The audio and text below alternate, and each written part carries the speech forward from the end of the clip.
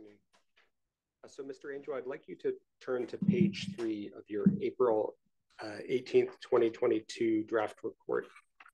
Page 3, okay. April 18th. Thank you.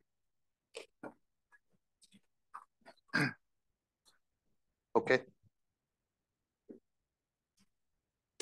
In the last paragraph, the first sentence, there's a phrase, quote, that were identified by council as potentially of interest. And you can see that it's highlighted and has a comment. The comment says, NTD, should we ask him to delete this? Do you see that? I don't see the comments. They're not on my printed copy. Oh, they're not on your printed copy. Maybe we could put it on the screen.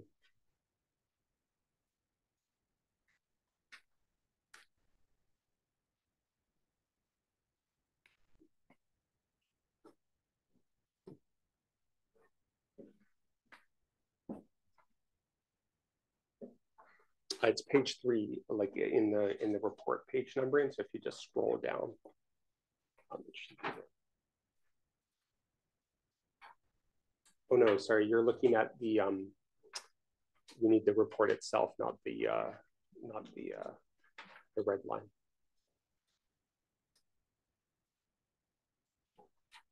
So if it's got a comment on it, is it the track changes? Oh, that's not that. No. So there's another version. I guess we'll need to print it separately. There's a version of the April 18th where there are comments from myself from council. We'll put an electronic copy on the screen. We'll send an electronic copy to the court and we'll print you a hard copy. Lots of copies. It's not on page 3 because page 3 of the. So you're looking at the red line. I'm looking. So the version of the document I'm referring to is there. Yeah. So it seems like what we sent you was the clean version, and we've also sent you the red line. The clean version, for some reason, doesn't have the track changes comment in it. So we need to send that to you. But that was sent to you live. It's not in the subsequent document, June. No, only the April 18th document has these comments. So if you could go to page 3 of that document, and I believe my friends have electronic copies that we sent you the Word versions of the documents from last evening. Electronic page 3? So the electronic copy of the document, which would not be in the physical copy,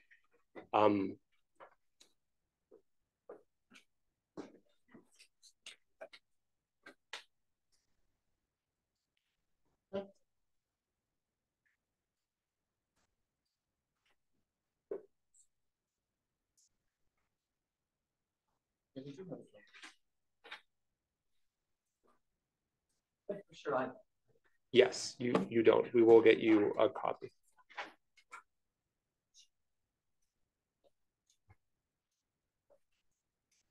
What will it be called? The red line version of the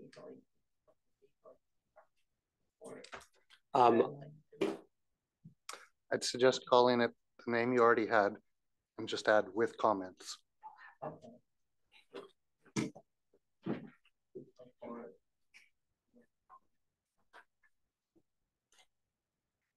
And so if we go down on this page 3, so it has to be page 3, not in as represented by Word, but as in the document itself.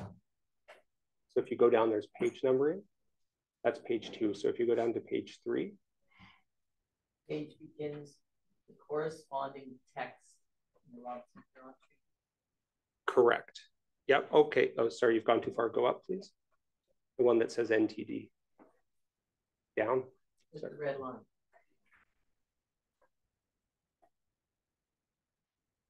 Okay. So in that last paragraph, the first sentence, sorry, so this is the comment. It says NTD, should we ask him to delete this? Do you see that? Yes, I do. Did Ontario Council identify certain documents for you to consider when drafting your report? Not exactly. What you did was you provided a very large collection of documents with an Excel spreadsheet. It was sent to me by one of your clerks, and it was simply everything that you thought might be of interest to me for doing this research. In the end, the vast majority of the documents were about the arbitration proceedings, and I didn't end up relying on the collection at all. I just did my own research because I found it easier to just do it myself. Okay, and the sentence that is highlighted through the comment here, is that sentence in your final report? No, I took that out. And why did you take it out? Honestly, I don't remember. Yeah, I'm sorry, I don't remember. It's okay, we're only going to ask you about what you do remember. Yeah.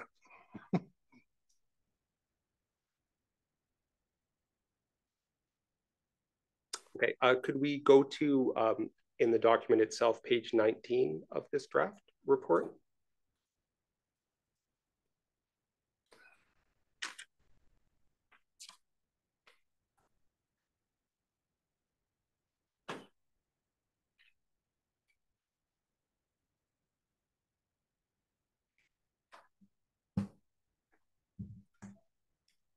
Thank you. And in the last full paragraph, the last sentence has a comment that reads, quote, "for team, not helpful. So there is no consistency to ITA rates being applied." Do you see that? I do. What is ITA? That's the term for Indian trust account rates. Yeah, Indian trust accounts. Sorry, which line are you referring to? So on the electronic copy, is that what the court's looking at? That's right. So on the electronic copy, in the last full paragraph, so not the partial paragraph right at the bottom, but the full paragraph above it, right towards the end, there's a comment. If you look to the right, it says "for team, not helpful." So, and so, Mr. Angel, what did you make of that comment? It spoke to exactly what I was talking about before lunch, which is that I hadn't done a very good job of explaining how these accounts functioned, and that I had work to do on the interest rates. And in particular, the issue with the interest rates is that the sources I was relying on to, other secondary sources like a Schoenholmes report, the band trust account, or the band manual on interest rates. When you look at those, they suggest a very simple regime of interest rates that existed in this period, that there was simply one interest rate and it applied across the board and so on. That wasn't at all true. It turns out that the interest rates did vary quite a bit. And at the point that I drafted this and sent it to council, I didn't have a full picture of it. And so I took it to mean that from the point of view of council, this wasn't very helpful to them in framing whatever it is they needed to frame or argue or whatever. My job, though, from that is simply to get a better handle on what was happening with the interest rates, which is what I did. And I produced a table in the next draft that broke it down didn't break it down year by year, broke it down period by period whenever there was some consistency in terms of how interest rates were treated. So yeah, that's it really. Sorry, am I speaking too fast? My apologies. No? Okay. Does your final report discuss the different band trust account interest rates that apply in different circumstances? Can you explain what you mean by different circumstances? So the comment seems to be that I had a concern that there was no consistency in the ITA rates being applied. Does your final report talk about when a certain rate applies in a certain time period or to a certain circumstance, and then a different rate applies to a different time period or different circumstance? Does it have that kind of description in your final report? Yes, it does. It does. And I think we'll be talking about that a little bit later. I'd like to turn to page 34 of the same document. So again, the page, the internal numbering.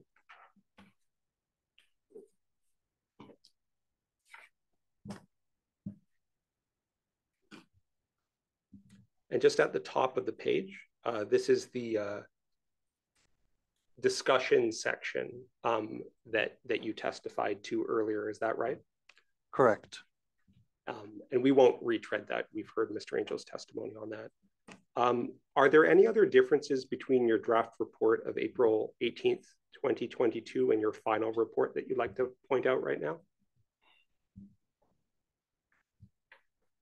None come to mind. I'm sure that there's innumerable small differences. I rewrote many sections, but I don't have any that come to mind. Sure. So let's move on to your June 8th, 2022 draft report, which is Exhibit E.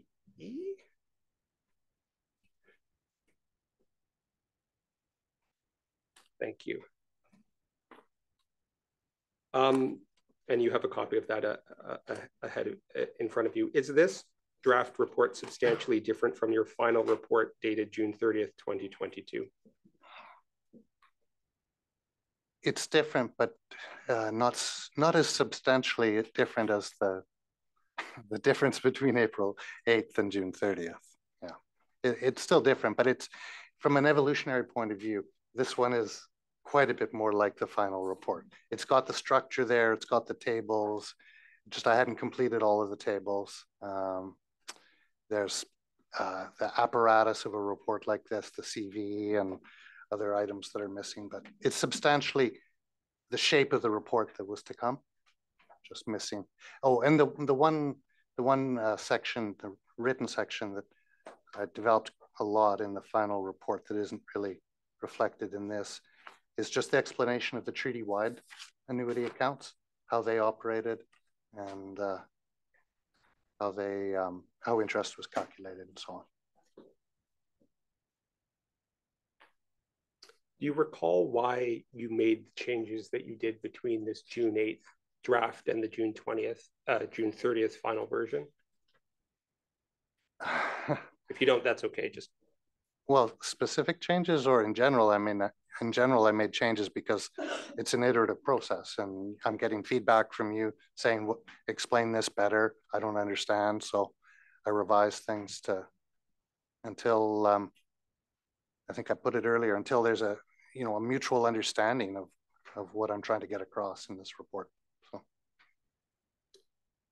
Okay, I'd now like to ask you a few questions about your June 21st or 22nd, 2022 draft report, which I must be right on this, is Exhibit FF. Thank you.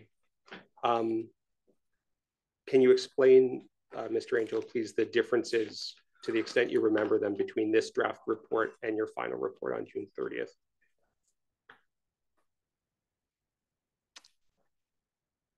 I would have to look at it to remember. There's not a great deal of difference between this report and the final. The table or the appendix with the Robinson Superior annuity accounts, that the appendix D3, I think. I'd have to look at my report. There's an appendix where section D, there's first an appendix with the Robinson Huron annuity accounts that goes through them year by year. And then after that, there's one for Robinson Superior. That Robinson Superior table still wasn't done as of the June 22nd report. So that shows up in the final one. And then this is where it was after this, I think I removed the discussion section. I just need to have a look to make sure I'm getting that right. So in June 22nd, the table showing the Robinson Superior. The annuity account. Okay, yeah. Account. Yeah. Okay. Yeah, that's right. And then the discussion, yes. So and June 22nd still has a version of the discussion, and that's missing from the final report. And can you explain briefly why you made the changes between the June 22nd version and the final version, to the extent you remember? A lot of the changes were just formatting, bringing things to a close to get the report ready for submission to the court. The table was, the substantial piece of work. Sorry, I'll specify the Robinson Superior annuity table in the appendix. That was the substantial piece, and then And then I've already explained why I dropped the discussion section. So the rest of a lot of it was just formatting and cleaning things up. Does your final report dated June 30th, 2022 reflect the opinion you are offering to the court? Yes, yes, it certainly does. If there's, just trying to think if there's anything where my thinking has evolved since then. There are a couple things I noted just this morning when I was reviewing things again that I will raise when we do go through the slides. I want to point out. So to that extent, and then yes, and then there's a piece around the date for the first capitalization in the report. I have a certain date, and then it's different in my slide, so I want to go into that and explain what that's about too. When drafting your reports, did Ontario Council ever ask you to change your opinion? No, no. Did Ontario Council ever attempt to influence you? No, you were scrupulous. I lost count of the number of times you made it very clear that my opinion was what was to be offered in this report.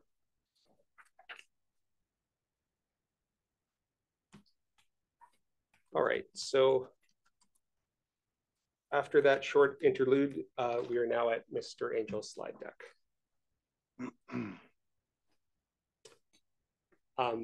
Mr. Angel, there's a cover page on your slide deck. I don't know that you need to speak to that. Could you please speak to slide 1 in your slide deck?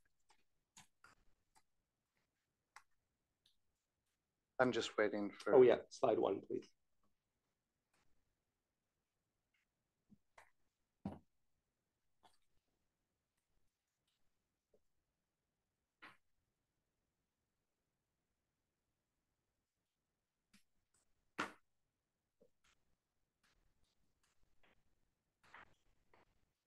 So what would you like to tell us about slide 1? Okay. This is just an overview of the slides in the presentation. So just some preliminary comments by way of background to the research I did, an explanation of my understanding of how the Indian Trust Fund accounts sat as of 1850, a description of the specific Robinson Superior Treaty Trust Fund accounts between the years 1850 and 1862, brief discussion of some reforms to the Indian Trust Fund account system that took place between 1859 and 1862, and a section on the specific Robinson Superior Treaty Trust Fund accounts between 1862 and 1909, a section on interest, the calculation and payment of interest, and then finally a few comments on Crown control of First Nations funds. Okay, can you please talk to slide 2? So these were the first 2 questions that I was working from. First was a very basic, what were the Indian Trust Fund accounts and how did they operate? And then the second one, more specifically, the trust fund accounts associated with the Robinson treaties and the First Nations who were beneficiaries of those treaties. I think they're pretty self-evident what those questions are asking. Okay, so can you tell us about slide 3, please? These are the other two questions that I worked from, 3 and 4. So the third one's about interest, how it was paid, only with respect to the treaty-wide Robinson Treaty Trust Fund accounts, and then the trust fund accounts that were specific to First Nations who are beneficiaries of the 2 treaties. And then question 4 is asking me to look at the scope of authority that I use the word discretion that was available to First Nations in the management of their trust fund accounts. Could you please explain to the court the difference between what you're calling the treaty-wide accounts and the band-specific accounts? Okay, I do get to that later, but okay. So the treaty-wide accounts, those are the accounts that were set up, one for each treaty area, for Robinson Superior and Robinson Huron, where the annuity funds flowed into those accounts and then flowed out of them. So their only function was to operate as flow-through accounts. The band-specific accounts were the accounts that were set up for the individual First Nations who were parties to the two treaties. And these terms, treaty-wide and band-specific, those are my terms. I came up with them because I wanted some way of distinguishing these. And so it just to be clear about what we're talking about. And I might as well make the point now, just to make sure that it gets made, is that the Robinson treaties are quite unusual in that you have these treaty-wide accounts. If you look at nations that received annuities in Upper Canada, province of Canada prior to Confederation, the great majority of the time, the individual nations had their own annuity accounts. And so the annuity would flow into that nation's account and then flow out of it. Robinson treaties are quite different in that there's a collective account for all of the nations party to the Superior Treaty and party to the Huron Treaty. So, and those accounts operated in a much more restricted fashion than the other annuity accounts did. So I think that's where a lot of confusion can stem from, is people don't understand the distinction between these annuity accounts as they were set up just for the Robinson Treaty versus the annuity funds that existed prior to that from Upper Canada. Can I ask here, when you say that the Robinson Treaty accounts were quite different, was that because there were so many First Nation beneficiaries? I'm just not sure if the other accounts that you're talking about were, the treaty was specific to a band in the first place. So Rice Lake Purchase, originally the treaty is just with one band, and there's only one account for that band. Eventually it splits into three bands, and so you've got Mississaugas of Rice Lake and Scugog and Mud Lake. And then the accounts are, you get three different accounts afterwards. Chippewas of Lakes Huron and Simcoe, initially there's just one account for that collective of three First Nations. Then it gets split into three eventually. So I guess I'm just thinking out loud here. And I was actually thinking about it over lunch. Why is it that they set things up this way for the Robinson treaties with the annuity account? And I think some of it might have been administrative convenience. It's just easier to manage the annuities through a single account. But I've never seen anything written on that. I don't know if any of the other experts have spoken to the reasoning behind that, but the correspondence I've looked at, there's nothing in there that explains. Well, I remember there was some correspondence between Robinson and officials in headquarters where he's letting them know about what he's done. And I think the instructions are quite simple. They just say we're going to set up a single account for the treaty, for each treaty, with where we'll manage the annuities through that. So the reasoning behind that isn't clear from the documents. Thank you. You referred to the Robinson Superior Treaty-wide account as a collective account. Could you just explain what you mean by a collective account? Yeah, I don't use it as a term of any particular definition. I just mean that it's not for a single First Nation. It's for the group of First Nations who are collectively party to that treaty. Let's go to slide 4. Could you please tell us about slide 4? So here I just want to explain the research that I did. So the core set of records I relied on are these ledger books that were started in 1848. This is when the Indian Trust Fund account system was integrated with the rest of the public account system in province of Canada. So they open a ledger book, and there all the different accounts that exist in order to manage Indian Department at the time are entered into this one book. And that book continues, in a manner of speaking, those ledger accounts continue to this day. So this is kind of the origin of the modern day trust fund account record keeping system. Not the trust fund account system as a whole, but the record keeping system originates in 1848. So I looked at those records because they're the primary source for understanding how the accounts were structured and managed. I went to 1909 because after 1909, they're restricted. They're not open to the public. There's an entire other set of accounts that are published in the sessional papers that I believe are part of the court record, but I didn't use those because they often introduce errors. They restate things in different ways. I don't like to use two different sets of sources for the same underlying data, because then potentially you're comparing things that don't agree, but you don't know why they don't agree. There's a whole range of subsidiary books of account. There's journals where initial entries are made. There's warrant books. There's land sales returns, annuity pay lists. Now, I didn't examine any of these as part of this research. I was really just focused on the flow of money within the main accounts.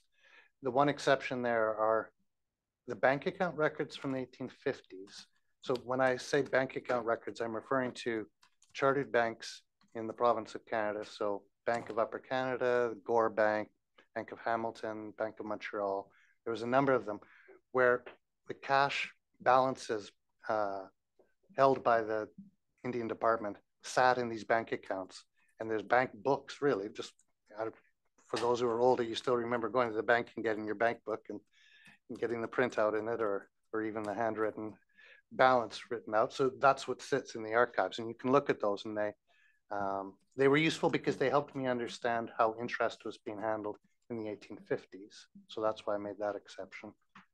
And then lastly, in terms of historical context, I think it's quite evident from the report. I'm not providing an overarching narrative here. That wasn't my purpose. I had my hands full just being able to explain the trust account system as such.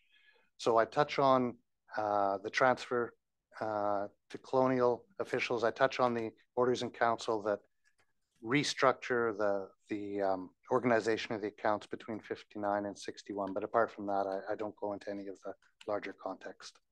And I'll just ask you if you're using short forms when you say between, I thought you said between 59 and 61, if that's 18. I see that the reporter did it, but just to be clear for the record. Yes, I will. You touch on the OICs that restructure accounts between 1859 and 1861? Correct. And can I take from what you say that I actually lost exactly what you said you looked at, but you're looking at a record-keeping system. That's right. And you wanted to stick with a single record-keeping system. A single series within that record-keeping system. A single series, and you did not use other things for reasons that you listed. That's or you right. Did not go and do another analysis of other record-keeping systems. That's right. If I had used the sessional papers, then I would have had to explain why there were differences between the sessional papers and the original ledger books at times. It just gets extremely complicated. So, or I could have extended it past 1909, but it wouldn't have been very helpful because the sessional papers only published the public accounts up to the 1920s in the detailed form that I need them. I'm sorry. And the source that you were looking at is you mostly called ledger books? That's the term I use for them. Thank you. I've seen the originals at the archives. I got to work with them in the early 90s, and they're just large volumes like this. They're ledger size paper, so I think 11 by 14. And the first volume is unnumbered, and then after that, they're numbered 1 to... That's okay. Yeah, you don't need all that detail. All right, so let's go to slide 5. I don't want you to speak to all of this. This sort of lays out your experience. We've talked about that. It's apparent in your resume. I think just if you could address the last bullet.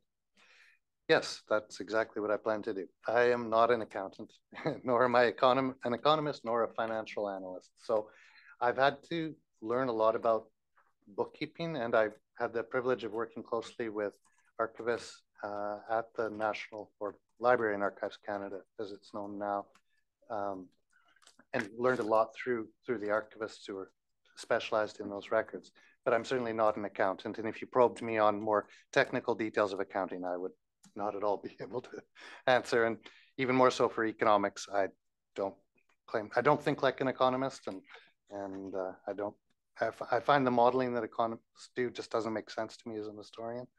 And financial analyst, I understand basics of distinctions between stocks and bonds, equity and fixed income and so on, but I'm certainly explaining the way financial markets worked, say, in the 19th century. That's far beyond my ken. Okay, let's go on to slide 6. Can you please speak to slide 6?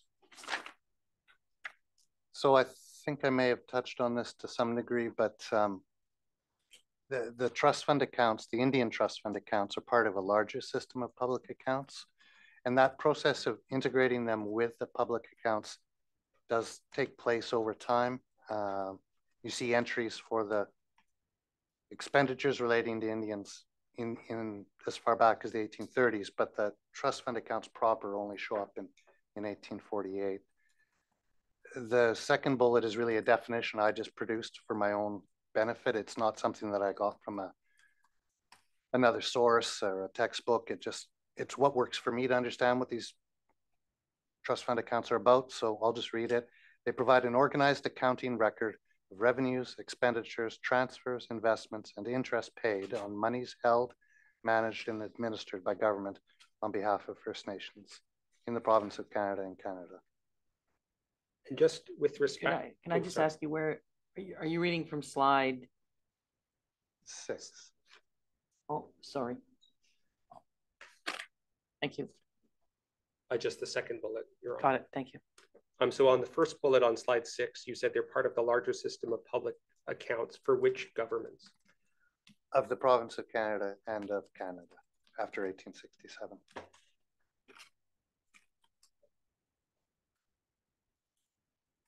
Go ahead.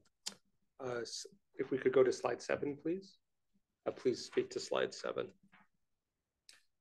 So this was an area of confusion for a while, working through this with the client.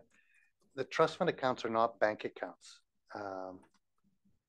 There are bank accounts that are part of the overall Indian trust fund system, but these are public accounts, and so they're simply a way of keeping track of monies within a certain set of boundaries. So monies that relate to a given First Nation, or monies that relate to a given treaty, or monies that relate to a set of investments. So they don't, there's no one-to-one correspondence between these accounts and a bank account.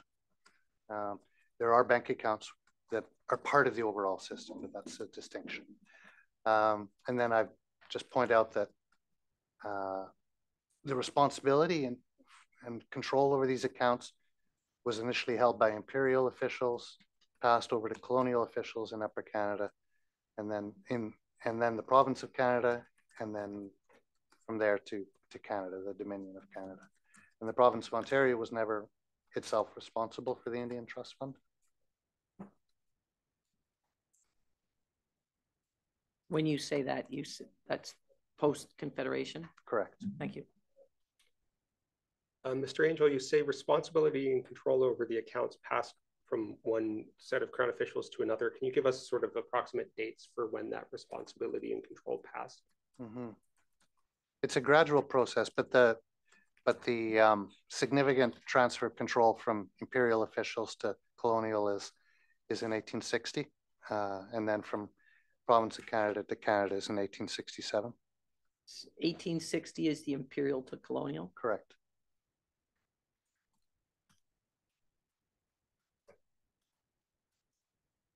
Thank you.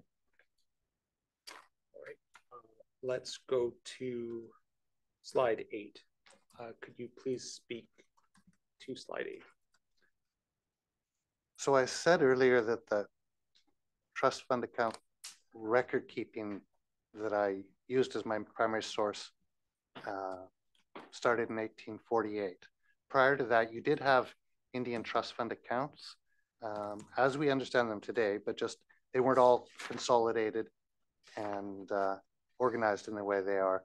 You see these as far back as the 1830s, and they were created so that officials could track sales of First Nations land or rentals. And then proceeds from these sales were often invested in a variety of securities. So those investments were tracked through account statements, and then interest and dividends were paid on these investments. They had to track that. And then out of all of that, there were payments, distributions to First Nations, and then expenditures. I say expenditures of annuities, but not just annuities. That's incomplete. Expenditure of annuities and spending on other items. These monies become a fundamental part of how First Nation communities operate in this time period. The records are often incomplete, fragmentary, and inaccurate, so it's very difficult to, you won't find a solid time series. After 1848, you've got a consistent time series right from that year up to the present day, but before that, it's there are always gaps, even with Six Nations, which is probably the most, well, it is the most comprehensive set of records.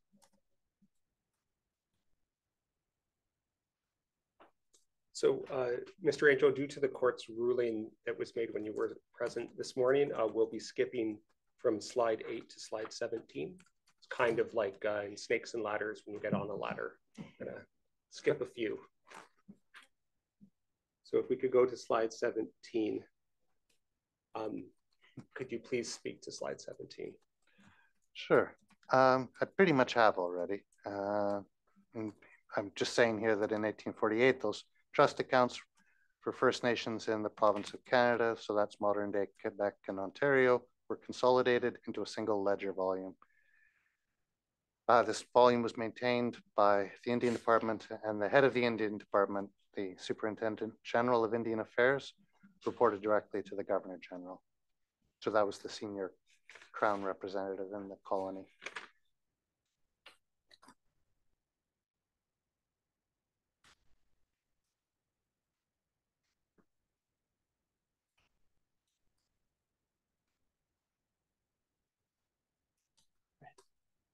All right, so let's go to slide 18.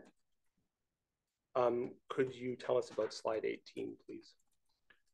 So what I describe here is the basic structure of accounts that existed for First Nations as of 1850. There were three main types of accounts. There was a land fund. So this is used for revenues that come from land and timber sales, sometimes from rents, and then expenditures that are related to that, like surveys, but oftentimes the land fund could be used for a much wider range of expenditures, especially in the early years. The annuity fund is used to track the payment of annuities to First Nations. So those annuity treaties from the late, just after the War of 1812 and into the 1820s, you have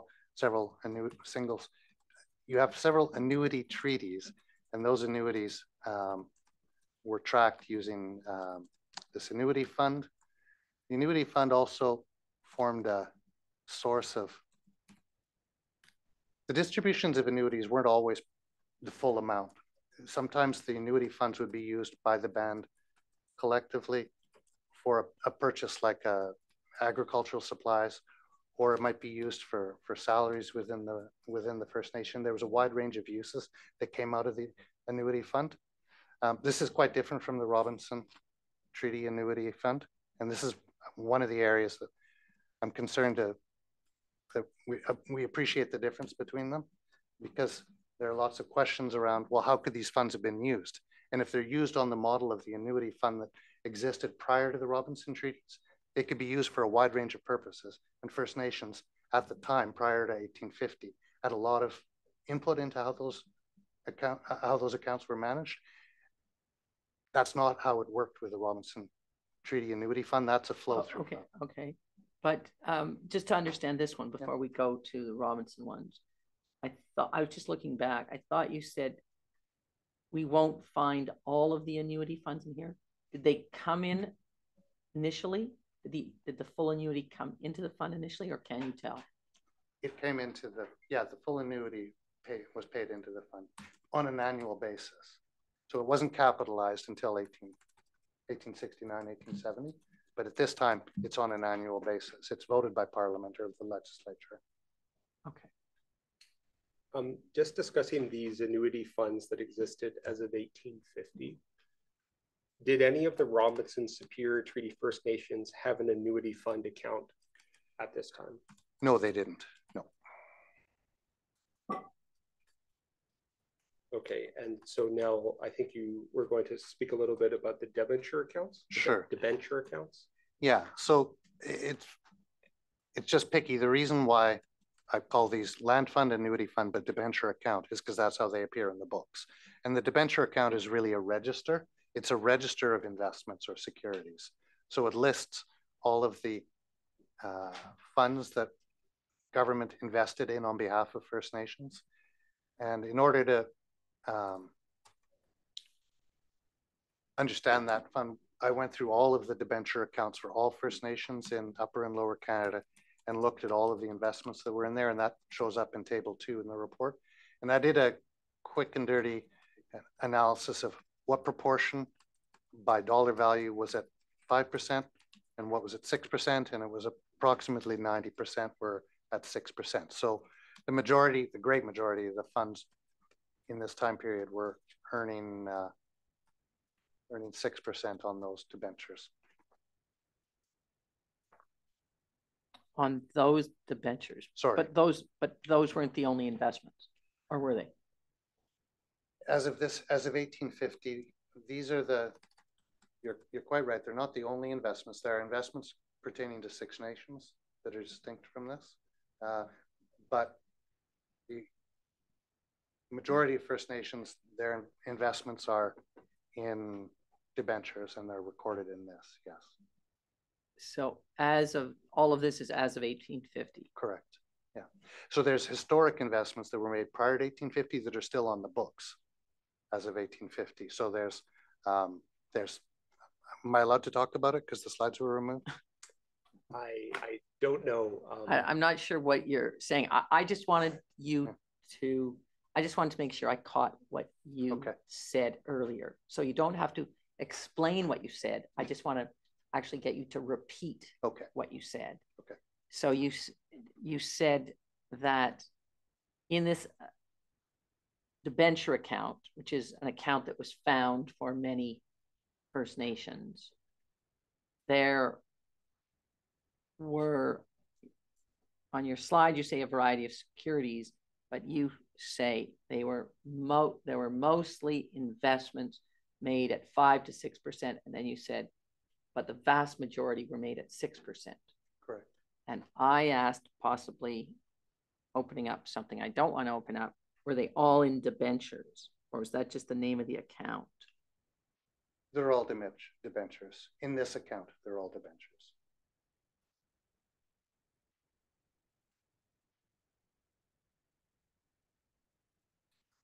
Thank you.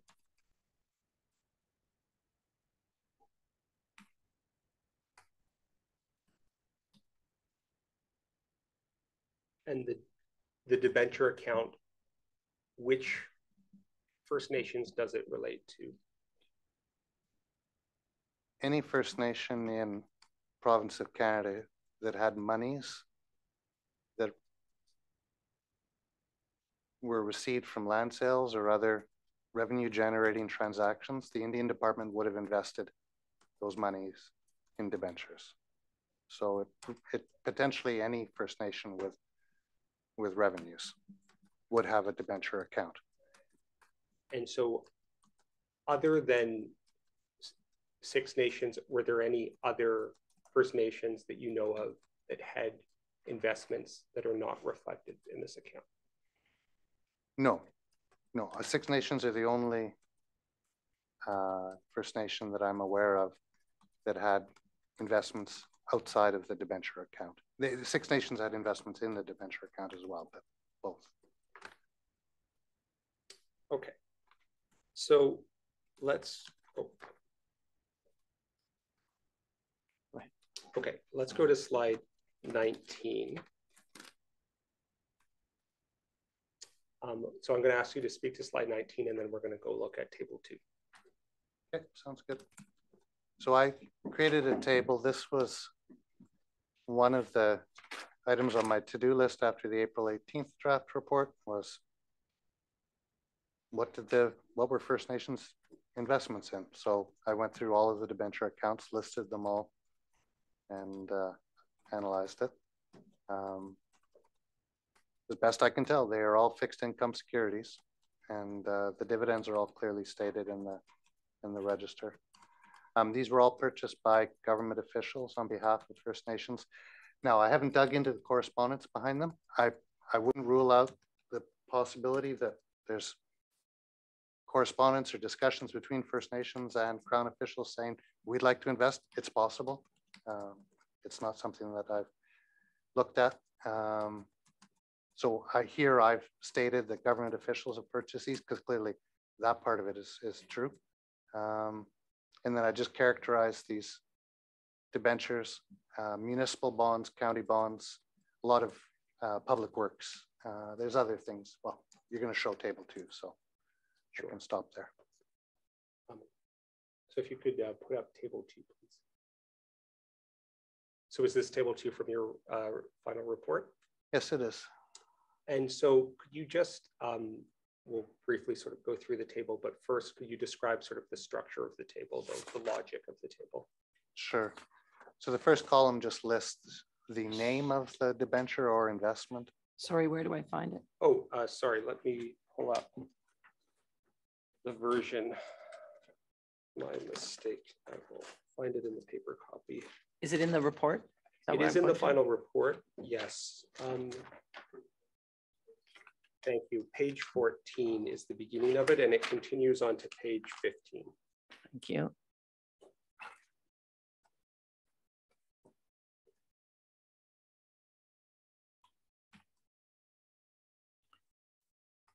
And sir, when you were describing this table, when you said I went through all the debenture accounts, all the debenture accounts of all the First Nations in the UPC? Correct. Thank you.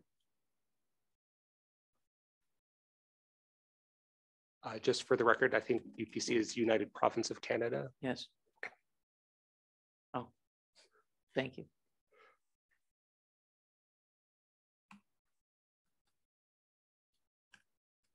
Go ahead. So if you could explain the sort of structure and logic of the table, please. Sure. It's not a complicated table. The first column is just the name of the investment. The second column lists the different First Nations debenture accounts. So by extension, they tell you which First Nations held these investments. So Chippewas of the Thames held City of Toronto bonds at 6% bonds. The third column refers to other Indian Trust Fund accounts. So in addition to all of the band-specific accounts at this time period, there's also a host of other accounts that the Indian Department manages. There's a general fund that is just a catch-all where interest gets paid into that, and they use it to pay some salaries and postage and legal fees and so on. There's a land management fund that starts in 1858.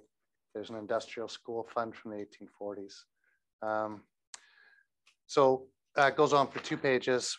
I've highlighted the Robinson Superior. Well, actually, between the two treaties, I highlighted the one nation from the 2 treaties that held investments, that had investments in a debenture account. And that was Michipicoten. It's entered here as Chief Totomenis. Toto, you guys told me yesterday how it's supposed to be pronounced. Totomeni. Yeah. I'm having to relearn the pronunciation that I've used for many years. So. And that's Michipicoten? Correct. Thank you. So that's the only nation from the Robinson Superior Treaty area that had investments, because they had, I don't know the details of the transaction, but in 1856, 250 pounds revenue came into their account. It was used to purchase consolidated municipal loan funds at 6%. And the first column in table 2 is labeled debentures / investments. You list all of them there. Each of those investments bonds or fixed income investments? To the best of my knowledge, those are fixed income. I conclude that because in the debenture accounts, they list the name of it and then they give the interest rate. There's nothing indicating that it's equity, that there's voting privileges or anything like that. They're treated as bonds. Can I ask this question? When the data, the raw data for this chart, does it come by looking at the Indian Trust Fund account for a First Nation, for a particular First Nation? Or are you looking up something that starts under the debentures? It's both, actually. I'm looking at accounts for each of those individual First Nations. Yes.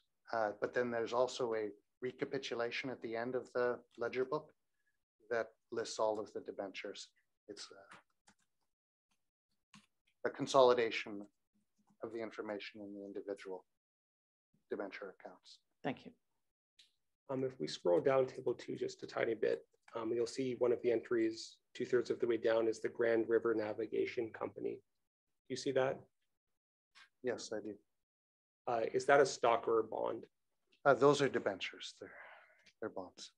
And do you know what happened to the Grand River Navigation Company? It went bankrupt.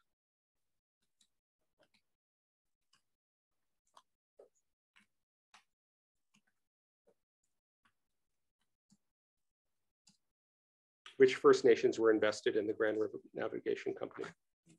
6 nations of the Grand River.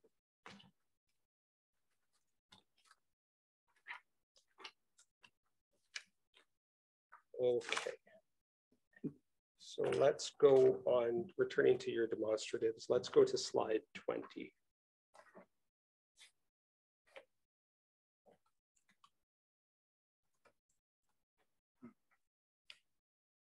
Could you please speak to slide 20? So this is about the treaty-wide annuity fund account for the Robinson Superior First Nations. It was established in 1851, shortly after the treaty signing.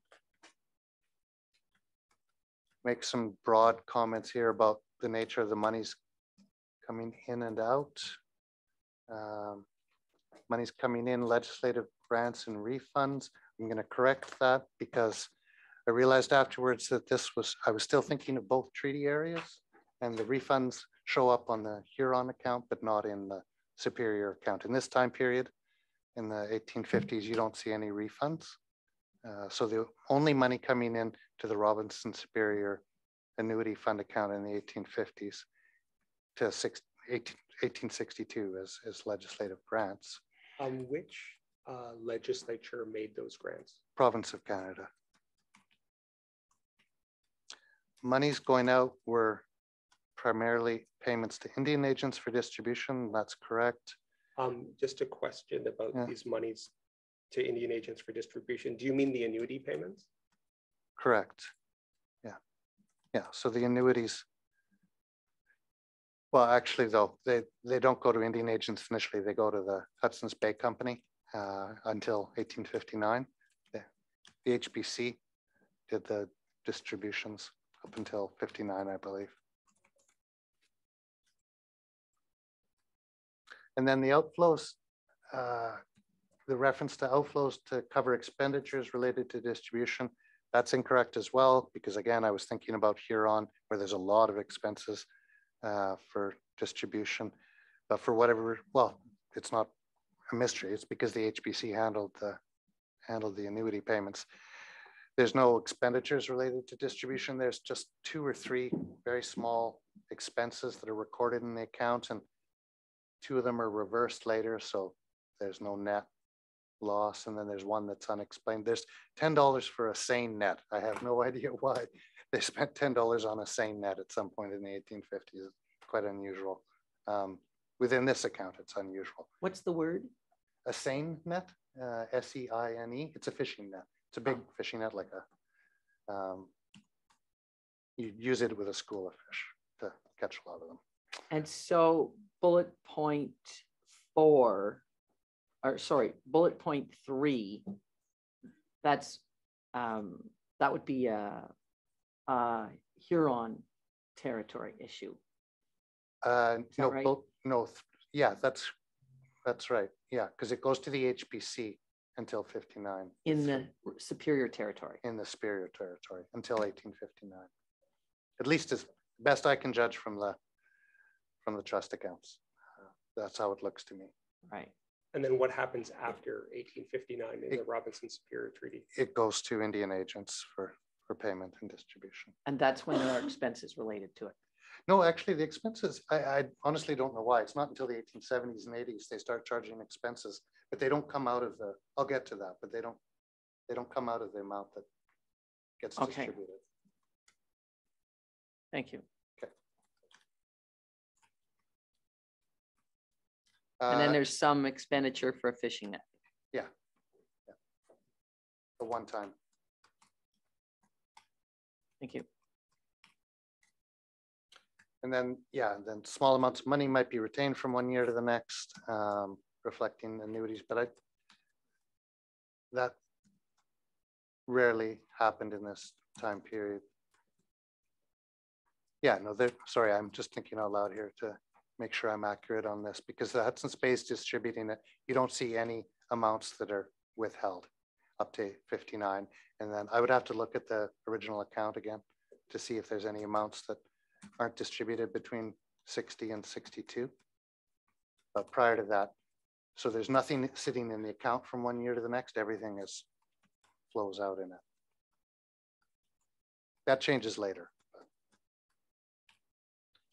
In circumstances where annuities might not be fully distributed in a year, why would that be? Because someone didn't show up to collect their annuity. And so those would be considered arrears from an annuity pay list record keeping point of view.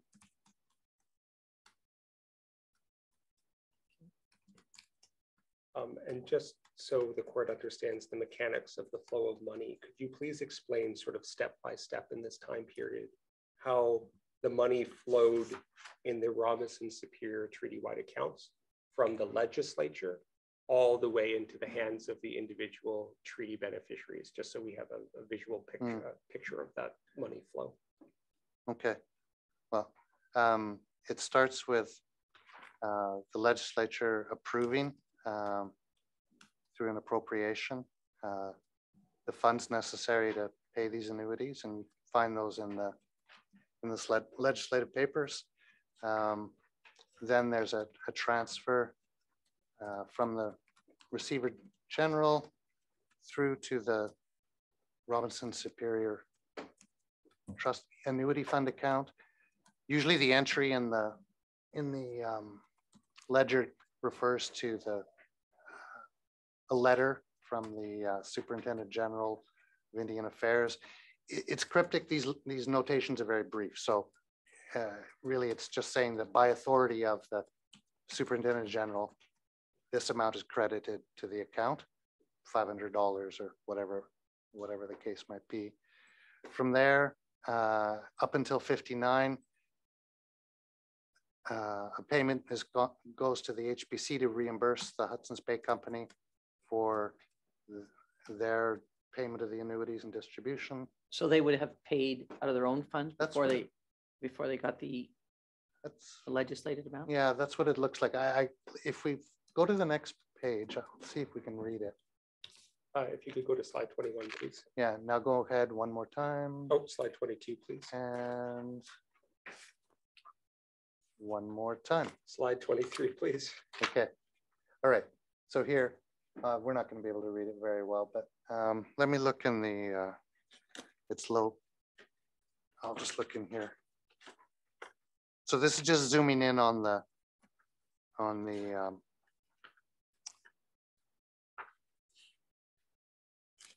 annuity account from the ledger book. This is the very first ledger book for the Robinson Superior Treaty. So it says up there, to paid Sir George Simpson advanced by him. So I take from that the Hudson's Bay Company advanced the funds necessary to pay the treaty annuities and was reimbursed. Next entry in 1853, January 12th, to paid Sir George Simpson advanced by him. Same thing in 1854. Well, actually, there's two entries in 1853, but one's for the following year. 54 again. This Sir George Simpson.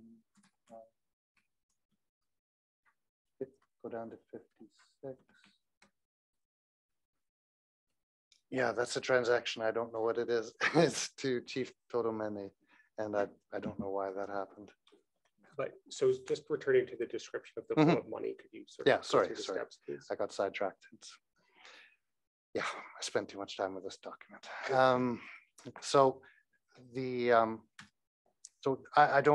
I'm not going to describe what happens with the HBC when they pay the annuities because I didn't look at that. I've read it before, but it's not part of the work I did for this.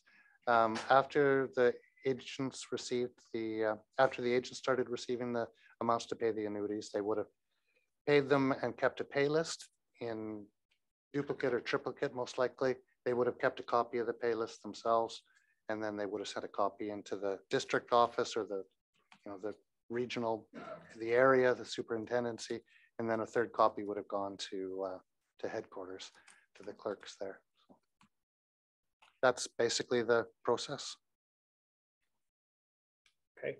I've been informed it's a little after 3:30, which is often when we break in the afternoon. Yep. Take that break. 15. Thank you.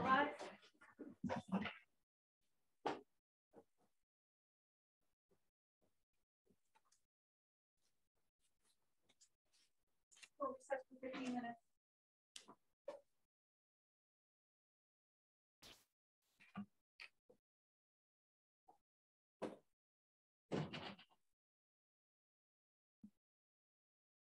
Now, so you may be seated. Your Honor, so I spoke to my friends earlier about timing. Yes. So I anticipate from here on, Mr. Angel's direct should be a little bit less than half a day. I believe Mr. Schachter said that his cross he thought would be somewhere between half a day and 3/4 of a day. Mm-hmm. And Mr. Gover, although I hope he doesn't mind that I say it, he has been wrong before, suggested that he might be 35 minutes. So I feel like it's going to be a very full day on Thursday. My suggestion is twofold. First, if we could go to 4:45 today. And then Well, we didn't start early. I'm going to check with reporter and staff. Maybe we can go all the way till 5 today so that if that works for people, I don't want to press. I don't want to be, well, I'd like to avoid being too pressed tomorrow. So let's try that. And then if we could start maybe tomorrow at 9. Because if Mr. Schachter takes 3/4 of a day. Okay, sounds good. Okay, so back on slide 20.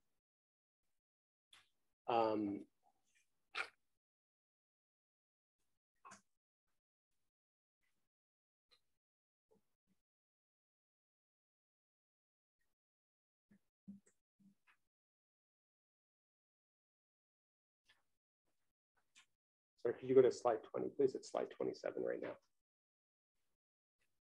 Was there any, I think, Mr. Angel, you've already spoken to this. Was there anything else you wanted to say about slide 20? I think you covered all the points, but I just wanted to check. No, I'm good. Thank you. Okay, let's go to slide 21. What would you like to tell us about slide 21? So this is the first page of the account for the Robinson Superior Annuity Trust Fund account. So this is what I call the treaty-wide account. And this is starting in 1851 and going to 1860, I believe. It's both sides of the account. So on the right-hand side, it shows the revenues or incoming monies. And then on the left-hand side, the debit side of the ledger, it shows all the outgoing monies, outflows. So it's a very simple account, this one. Not a lot of activity in it.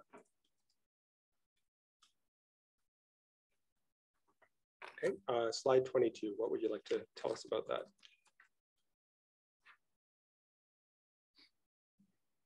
Yeah, all I wanted to point out with slide 22 is you can see notations here. They're very minimalistic. The very first entry, by annuity under treaty of last year. In 1852, it says, by annuity, treaty of 1850, W.B. Robinson. And then there's that reference to a piece of correspondence from a senior government official. In this case, it's the provincial secretary. So if one wanted to go back into the correspondence records of the provincial secretary's office, you could presumably find a letter. The date's hard to read on this copy, but looks like something in July of 1852. You'd presumably find the authority saying, based on this parliamentary or legislative appropriation, transfer these funds over to the annuity fund account. And the following year, you've got another reference to the provincial secretary. I think in 1856, you see Pennyfather, who's the civil secretary, or the SGI, sorry, the Superintendent General of Indian Affairs, start showing up there. So nothing dramatic, just kind of the mechanics of how this account operated. And I'll point out too that the sums are in pounds at this point. In 1858, they switch over to dollars. At a rate of $4 to £1. Could you tell us about slide 23?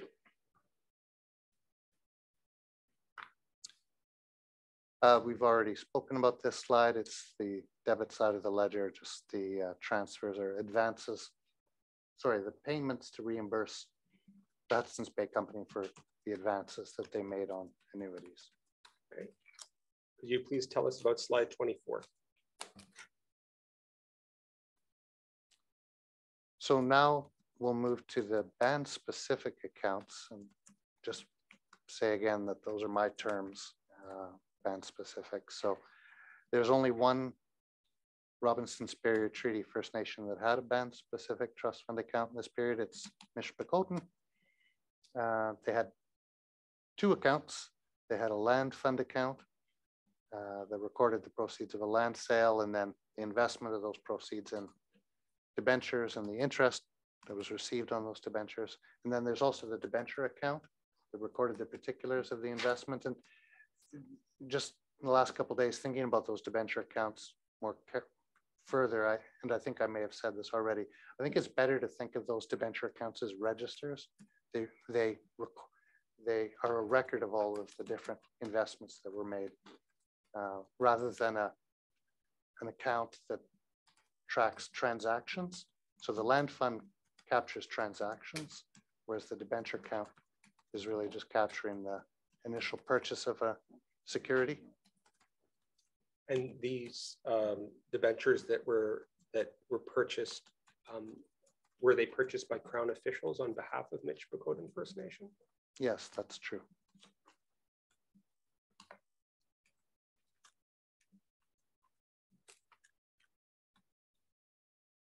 Go ahead.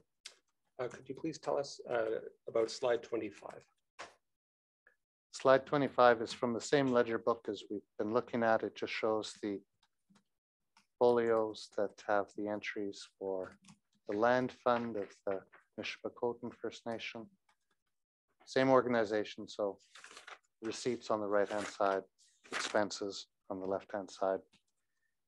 I think if we go to the next slide, it should be zoomed in on the Okay, let's go to slide 26, please. So there we can see an entry under date June 20th, 1856, two paid TG Ridout for consolidated. I'm spelling this out in full. It says Con Mon Loan Fund, MUN. So that stands for Consolidated Municipal Loan Fund. Debenture number 1614 with interest from same date, 6% per Superintendent General's letter, 11 June 56. So from that, we can see that the Superintendent General gave the authority for the purchase of the debenture. If we look in the debenture account, we'll see an entry with that number, the name of it, and the amount of interest and so on. And then from here, we're just on the debit side, so it's not showing the interest that's received. If we looked on the other side of the ledger, we'd see the interest that comes in.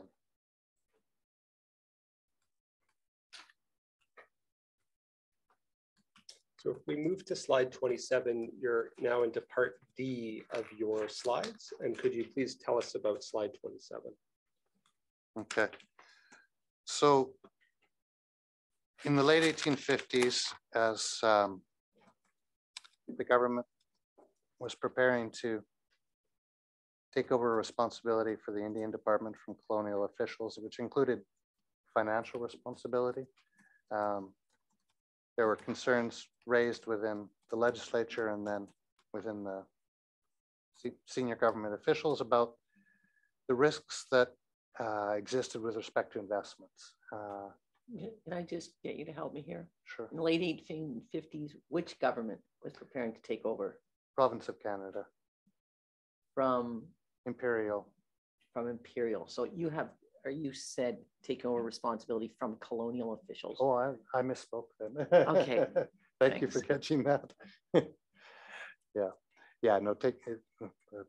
So UPC is taking over from the Imperial. That's correct. Thank you. So they're concerned about, there's a lengthy memo from the Minister of Finance, Galt, to the Executive Council. Goes on for a ways, but they're concerned about the risk of loss on investments that have been made, not the debentures, but in particular, he raises the case of the Grand River Navigation Company, which declared bankruptcy, entered bankruptcy proceedings right around this time. So in his report, the minister explains why he thinks that the government might want to secure the Indian Trust Fund. I'll explain what that means in a moment, and even make good on losses. So I've got a lengthy quote on the next slide. Sure, let's go to slide 28. I'll read it, but I'll break it up as I read it and comment on certain details. So this is from the Minister of Finance, a report to the Executive Council. In dealing with the Indians, of whom the government has constituted itself the guardian, it would appear desirable so to secure the fund.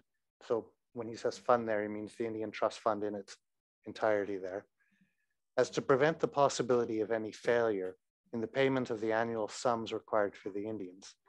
So those annual sums required, so that's a combination of two things. That's the annuity payments, but it's also the interest payments on investments, because the investments are a very important way to generate interest that then goes to the nations, which pays for a lot of community expenses. So there's two flows of money there that they're concerned about. As such, failure would certainly— Sorry, Mr. Angel, could you just give Her Honor some time to catch Oh, up? certainly. Thank you. Okay, good. Thank you. As such, failure would certainly be attributed to a breach of faith on the part of the government and could never be explained to the satisfaction of the tribes. By maintaining the present system of investment, so that's the system we've talked about where a government official, there's funds available that are pertain to a particular First Nation, they invest them in debentures. That's the system he's talking about. By maintaining that system, it might also result that one tribe would find its annual interest regularly paid, while others would meet with disappointment. So he's not explaining in detail what the circumstances are, but what he's suggesting is that what if one of these investments didn't return the interest? So you have one nation that's receiving its annuities or its interest payments and another that's not. And they want to avoid that circumstance. Should such an event arise, Parliament would probably find it necessary to make good the losses of the trust. When he uses the word trust there, I take it to be the same thing as the fund that's mentioned in the third line. I think it's fair to say they're the same thing. And it would therefore be, and I looked this up later, the word that's missing there is more, where it says one word. So it would therefore be more advisable to carry the funds at the credit of the trust to the consolidated fund and to charge the annual interest upon that fund at such scale as might appear equitable to the legislature. So that sentence there about, or that phrase, to carry the funds at the credit of the trust to the consolidated fund. So what he means then is there's investments held on behalf of First Nations that form part of the Indian Trust Fund. And he's saying those securities should be made part of the consolidated fund. So they're held now by the province of Canada. And the amount that they're worth is placed on the books for those First Nations so that they no longer have any risk there. And then finally, the interest rate he's saying is up to the legislature to recommend, although as it turns out, it's the Executive Council that makes the decision on the rate of interest.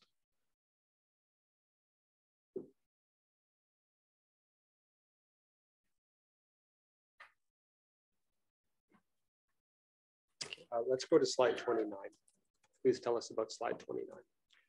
So there's a wider discussion happening right now. It's not just about the Indian Trust Fund, it's about other trust fund investments that the province is liable for, or I'm not trying to use legal terms here, but they're responsible for in some capacity.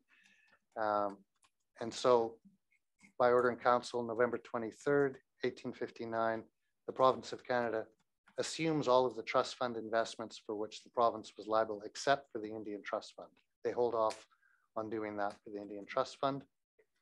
Then on January 16th of 1861, province of Canada takes on or assumes responsibility for all of the Indian Trust Fund investments, places these on the books in the same manner as had been done with the other trust fund investments in 1859. So at this point, the province of Canada is basically guaranteeing, they're guaranteeing that all of those investments, the value that they held,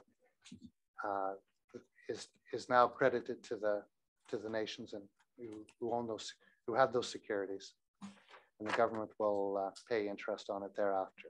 So they're interposing themselves between the original bond issuer and the First Nation. So using as an example, perhaps the Michpikoten First Nation, can you tell us what happened to Michpikoten's, the investments that the Crown held on behalf of Michpikoten as a result of this policy? It would be easier if I explain that when we get to the. Sure. Okay. Yeah, We'll I will. Sure. Okay, so let's get to slide 30 then. Please tell us about slide 30. Okay.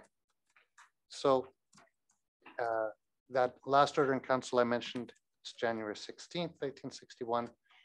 It's effective January 1st.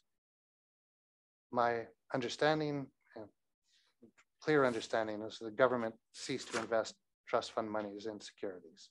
So from there on in, they're not investing any trust fund monies in securities. They're still holding some that predated this. I think there's some, oh no, let me make sure I'm not misspeaking here. I'm just thinking about. There's a category of worthless investments that they don't assume because they have no value. So they can't be said to be still holding on to investments because they've declared them, they've written them off. Okay, sorry for that sidebar there. These so-called worthless investments, do you recall what they were, what some of them were? There's a list of them. The only two I remember by name because they are written in the account is the Grand River Navigation Company stock and the Cayuga Bridge stock, both held by Six Nations. So in the first instance, they interpose, that's your word, they interpose themselves between the initial bond holder and the First Nation, but shortly after they cease investing. Correct. And so where they are interposed, it's only on prior purchased investments. That's right. And sorry, Mr. Angel, before you go on, you say, as of January 1st, 1861, the government ceased to invest Indian trust fund monies in securities. Do you mean from that date until the end of the time period that you covered in your report? Correct. Okay. So and that's till 1909? March 31, 19. Can I just say as well that you said interpose between them and the bond holders, but yes, it would be between them and the bond issuers. Bond issuers, right, thank you. Yeah. And you did get it right. Yeah. Before. That was me. And so they don't invest, what do they do with the money? They pay interest on it. They simply pay interest. Yeah. Thank you. So can you just describe a little more what you mean by that? Sure. So there's a little bit of uncertainty here. There's an order in council in September of 1861, I believe, that sets the rate of interest at 6% on previous investments that were assumed. Remember that some of those investments, about 10% of them were at 5%. So I tried to find out if any investments after this act of government. If any of those 5% investments continued, but we're only paying 5%, I couldn't figure it out. So it's possible that there were 5% investments that continued, but the language of the Order in Council makes it sound like they applied that 6% rate to everything. So I'm just not, it doesn't have any relevance to, no, I won't speak to its relevance. That's not for me to, I think. Okay.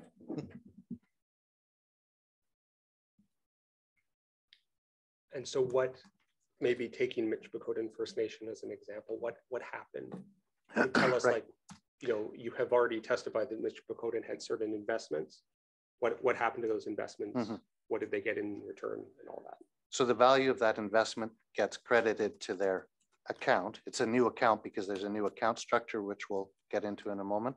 But the value of their investment, which is $900, I think, gets credited to their account, and then interest of 6% is paid on that. And it could be still getting paid to this day. I have no idea, but it's on their books. They've got credit of that amount on the books, and then the interest that gets paid on it. And who pays the interest? Government of the Province of Canada up till 1867, then Government of Canada. And is the First Nation at any risk of not receiving the interest? I can't speak to the risk of government defaulting. I don't know. I don't think so. Okay, so let's go to slide 31, please. So this is the new account structure that I referred to. So as of January 1, 1861, the old structure, land fund, annuity fund, debenture fund, that's replaced. And there's a transitional period of about 1.5 years. And remember that the structure of these three types of funds, this applies to individual First Nations. So it doesn't apply to the other funds in the Indian Trust Fund system. So individual First Nations, they get a new general account. Oh, sorry, yeah. Before you get into that, when you say individual First Nations, is this a reference to what you have elsewhere called the band-specific trust accounts? Well, they're not exactly the same thing. I mean, individual First Nations are individual First Nations. Band-specific accounts just means accounts that are specifically for a band. Okay. Yeah. And this change that you're describing, does it apply to the Robinson Superior Treaty-wide accounts? You'll get to that. Yes, I'll get to that. Okay, sorry. Yeah. Sorry. No, I wasn't. Usually they say it to me. I'll get to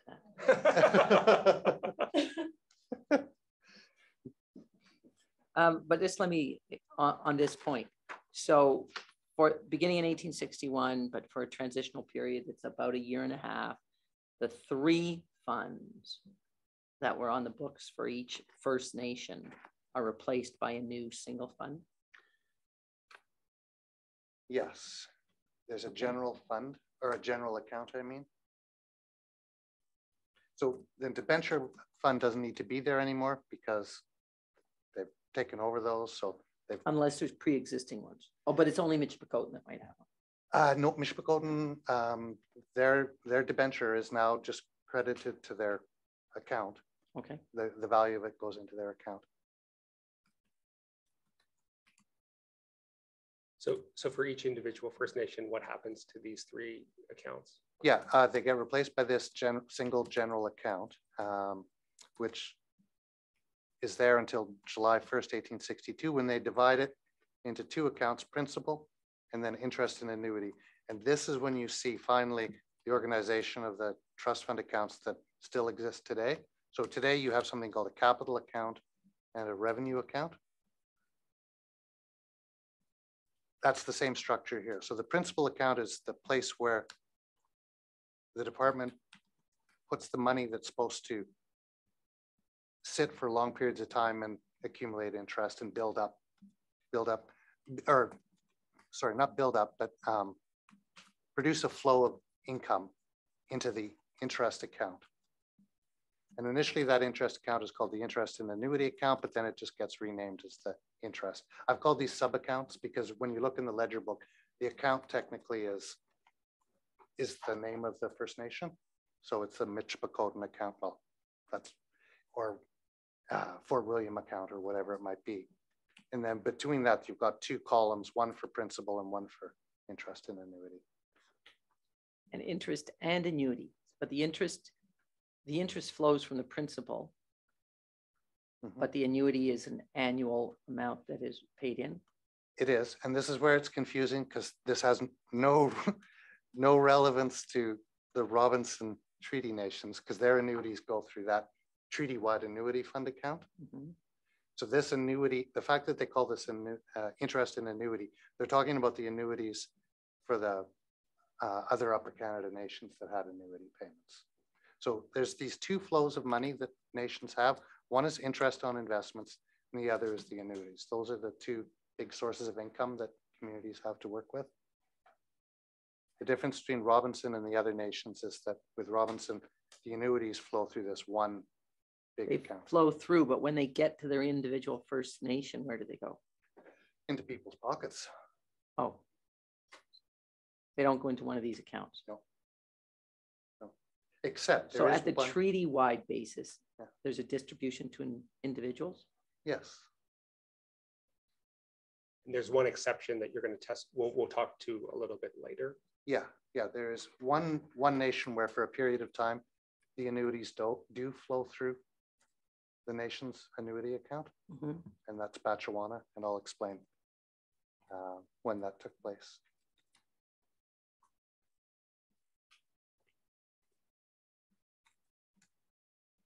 Okay, so let's go on to slide 32, which is the beginning of your part E of your slides. Can you please tell us about slide 32? Okay.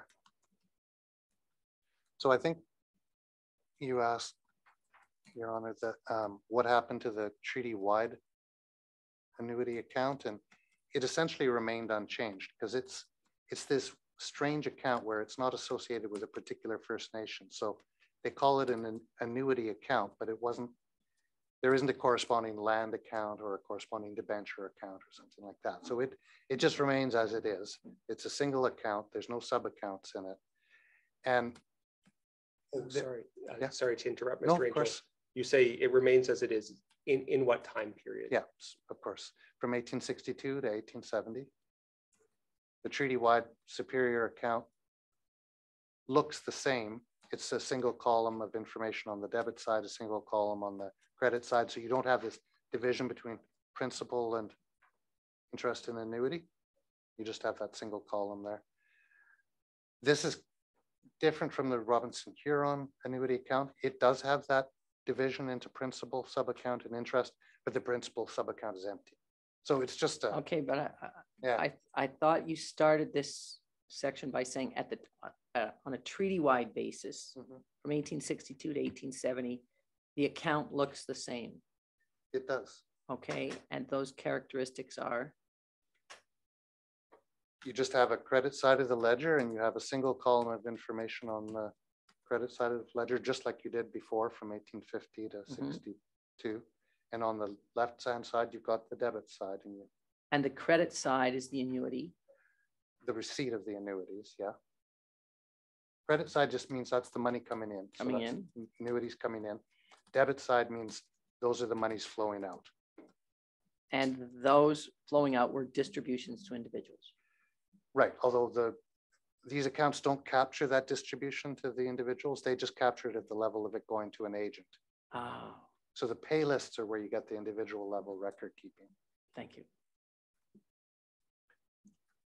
And the comparison with Robinson Huron Treaty is simply that the account for Robinson Huron, for whatever reason, the bookkeepers drew a line and headed one of them principal and headed the other one interest. But then they didn't fill anything in because there is conceptually, there's no principal associated with the annuity account At this. at this time. There's there's just a flow of money in and out, right? So this is like this would be Could I say, because you said it looks the same, could I say it continues to be a flow-through account? yes. And that doesn't hold true for the entire time period. So it's just in this time period that 1862 to 1870. it's operating on that basis. Yeah. Thank you.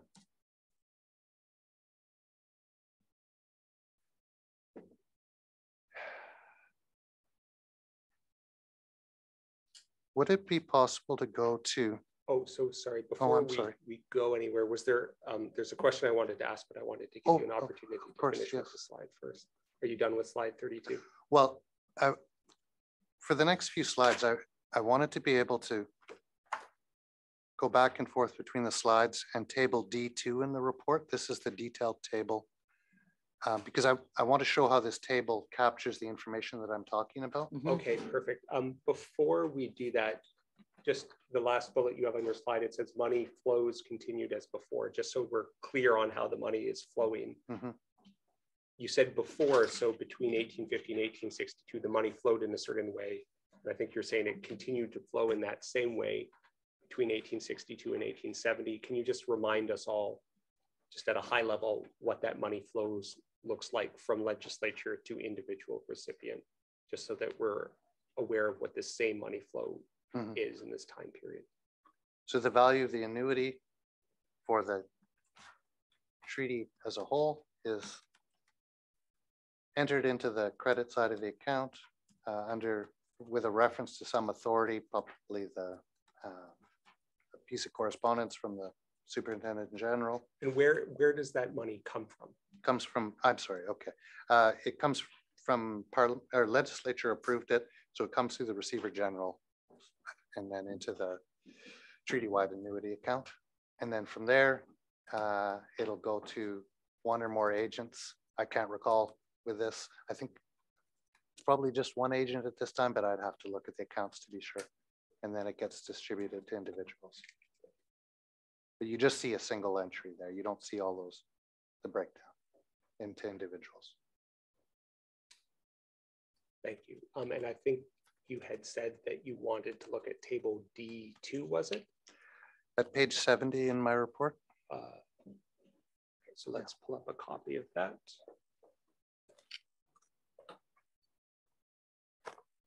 And so what is table D2 telling us?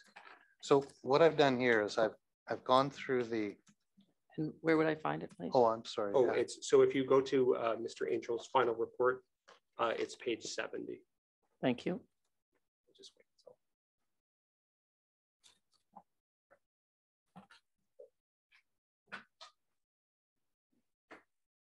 And this is also a multi-page report, multi-page chart.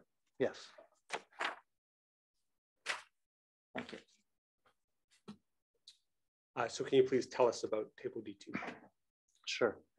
So I'm just going to go through it column by column. So the date range covered by the first entry here is from July 9th, 1851 to March 31st, 1870. So July 9th, that represents the first entry in the opening entry in the account.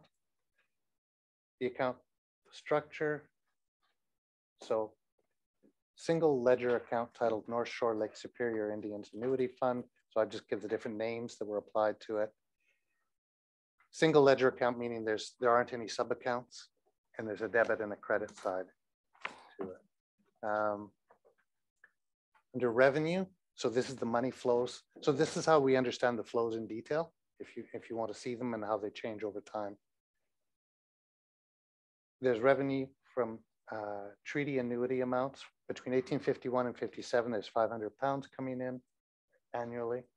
Between 1858 and 1865, there's $2,000 coming in annually. Then from 1866 to 1869, there's $1,898.50. The reason for that is because Batchewana, its annuity amount goes directly to the Batchewana Nation, and there's an account for Batchewana for that purpose. The final entry on the revenue or credit side of the ledger, dated April 1st, 1870, records $40,000. That's the amount in the entry, and then it says in the notation, amount of capitalization of annuity. So I've been working on the basis that that capitalization took effect on April 1st, 1870. I understand that this has been discussed and that another date is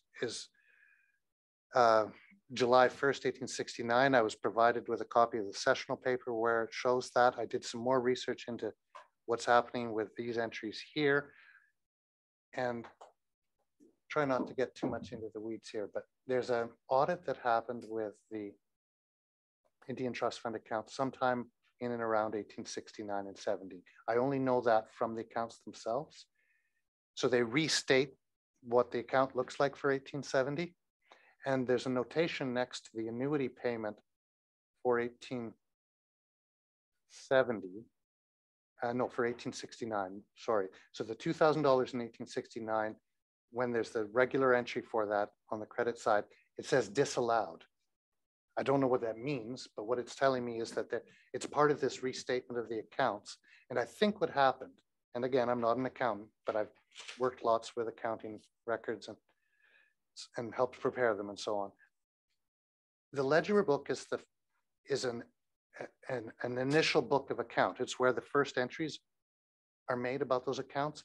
Afterwards, you do a review of it. If you do an audit, you often restate the account because you discover errors or things that need to be corrected. What we're seeing in the sessional papers, I believe, is a restated version. So they've decided that for whatever reason, I have no idea why, the capitalization they're dating it is July 1st, 1869.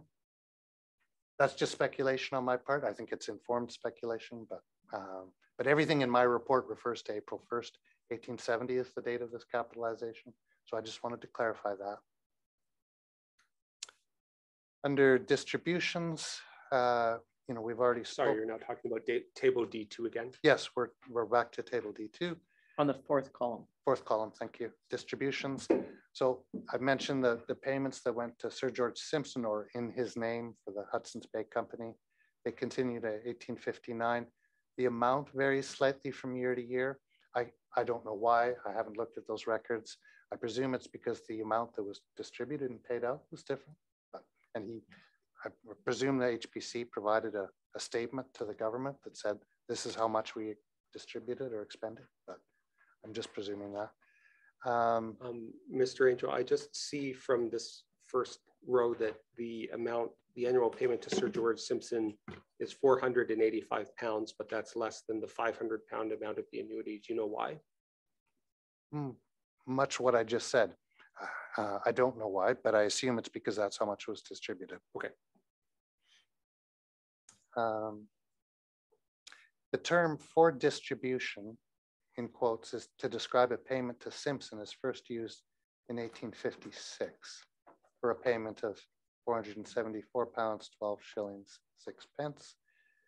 Separate distributions, this table or this row continues on the next page. If you can just go to the next page for a moment and then we'll back up again. Just because the footnotes take up so much space. So separate distributions of 1,898.50 and 101.50 begin in 1859, continued 1865. In 1866 and 67, there's a single distribution of 1,898.50. And in 1868 and 1869, there's a single distribution of 1,923.44. So the change that takes place in 59 to 65, that reflects a division. So for whatever reason, the annuities are being paid to the Robinson Superior Nations as a whole, but 101.50 is being taken out of that and paid to Batchewana, which is a Robinson Huron band. I don't know the story behind that. I don't know why that was the case. I haven't looked at it. Then when you see the single distribution of 1,898.50 in 1866 and 1867, that's because the amount is now flowing through the Batchewana account directly. It's not going through here. And what do you say it is? It's 101.50, right? Correct. Thank you. And then 1868 and 69, the single distribution of 1,923.44. I don't know why it's that. I'd have to look at the originals again. I can do that and then come back with an answer, but I don't. I'm not sure there was any question. No, about it. okay. No, Right. no. So I think for the court's purposes, what can we take about this column distributions? Like what at a high level, what Okay. are you describing in Yeah, the column? Fair enough. So I know I'm getting into the nitty gritty of it, but the reason I'm doing this is because the questions that you asked repeatedly operated at this level of detail, right? Like what happened with interest payments for this precise period, et cetera. The only way to capture that is to do it in something like this, right? That's what the purpose of this table is. So if someone has a question about precisely what happened in a given year, that's where they can go to this instead of going to the original ledger book. If we could go back to the previous page, I'll just finish the other two columns. So you're saying it's my fault? No, no, he's saying I'll get to that. Okay, so there's other expenses. So sometimes there are other expenditures out of these accounts, very little in the Lake Superior account. There's a transfer to the Ojibwe of Lake Huron account. No reason given, I don't know what it's for. The transfer to Chief Totemane. Again, I don't know what it's for. And then there's that small expenditure on fishing gear. Outside of that, there's no debits in this time period. So 51 to 70. And then in terms of interest, so no interest is credited to the account until the final quarter of 1866-67. There's the source of that's our other bit of money, 2373. So remember when I said there was a higher distribution? That's where it's from. So there is interest being paid on the balance, and then that gets added to the annuity amount, and then it gets distributed. See, I rediscover these things each time I look at them because I can't remember it all. So the sum of 2373 was interest paid on the amount not distributed? Except it's not going to be that because it's all distributed. What happens is that the money sits in the account for a reporting period and it earns interest then. So that's why it's so big. You Mhm. can't, it's not just on the money not distributed. So Yeah, it was on the whole exactly. amount. And the footnotes are really important here. I mean, nobody wants to go into this in detail, but if you need to, the footnotes break down all the calculations, the reasoning, all that kind of stuff. So. Just for future. If the footnotes are really important, smaller font doesn't actually make sense. I'll remember that. So endless hours of fun for the careful reader.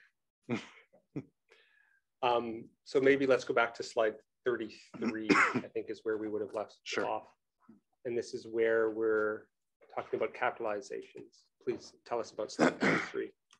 Okay, so I can be brief with the first capitalization because I've already explained how the records that I used showed that capitalization in 1870, but the sessional papers indicate it's from July 1st, 1869.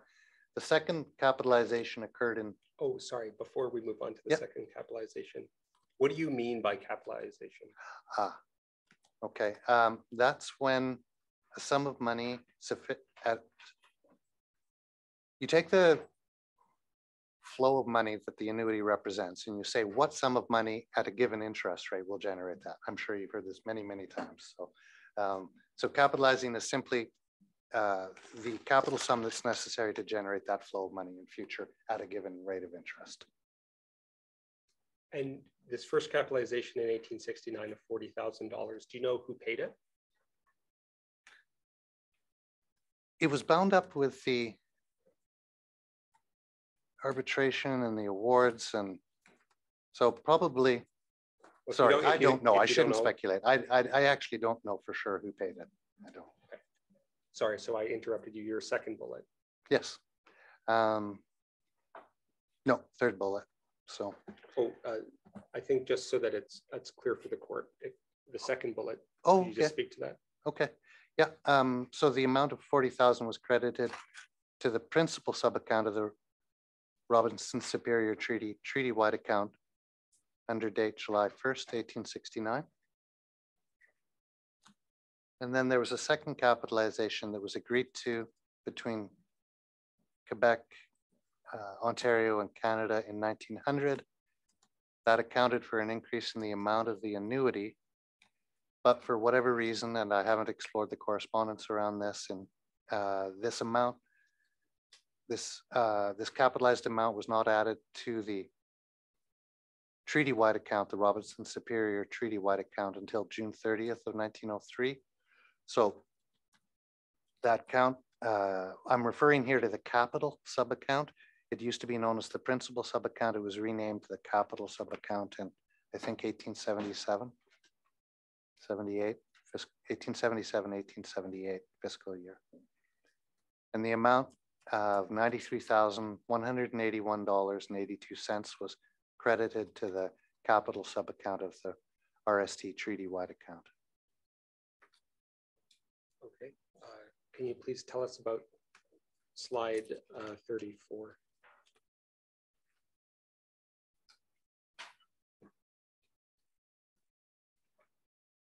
So as I explained previously, there was no principal sub-account within the treaty-wide RST account from 1862 to 1870. There was just that single column. Between 1870 and 1909, the only monies flowing into the treaty-wide principal, later renamed capital sub-account, came from those two capitalizations in 1869 and 1903, but that's not absolutely correct, because there's also the transfer back in of the Batchewana amount, which is roughly $2,000.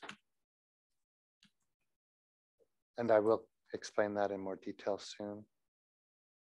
The monies that stayed in the account consisted of these capitalized sums.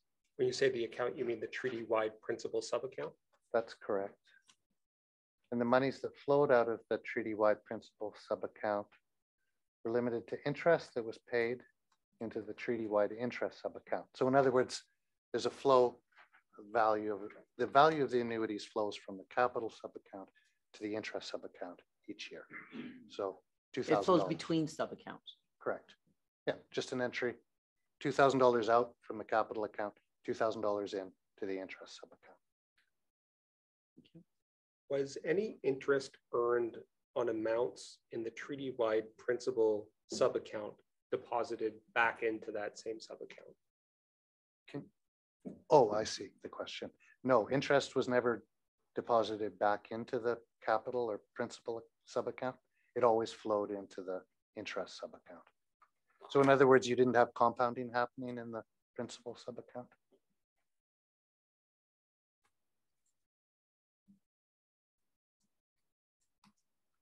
So it wasn't an investment account in the sense of compounding. It was there to generate that flow for the annuities.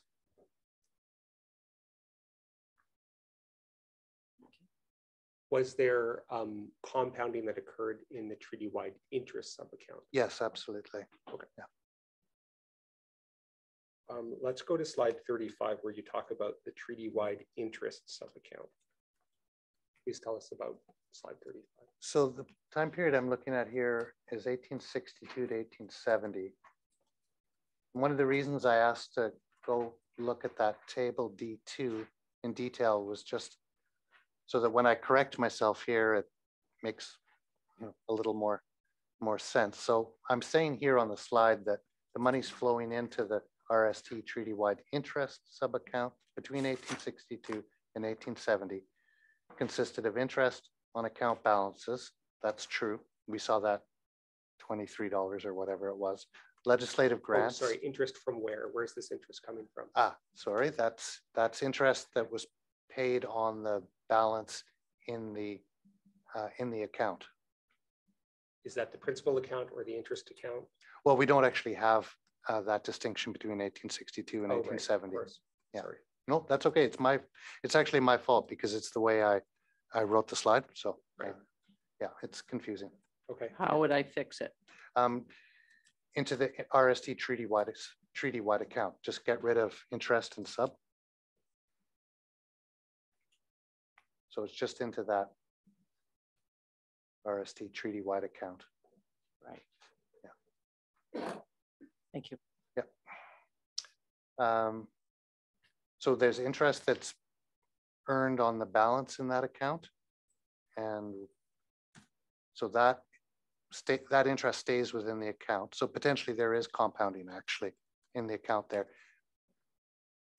In practice, there wasn't because there were zero balances most years, but in principle, there could have been compounding. So I need to correct that as well. There could have been.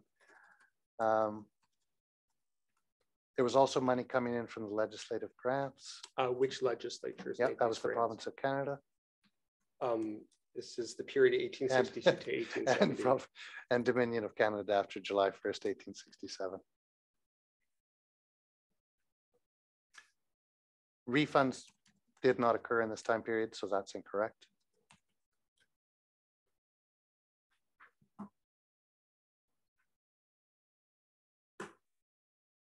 Monies flowing out of the RST treaty-wide account between 1862 and 1870 included annuities to individuals, and that's a bit misleading. So annuities that were eventually paid to individuals, but I think that's would have been better phrasing. Is that because the annuities flowed through a series of sort of intermediaries before They went. reached? The annuities went to one or more Indian agents for distribution, correct?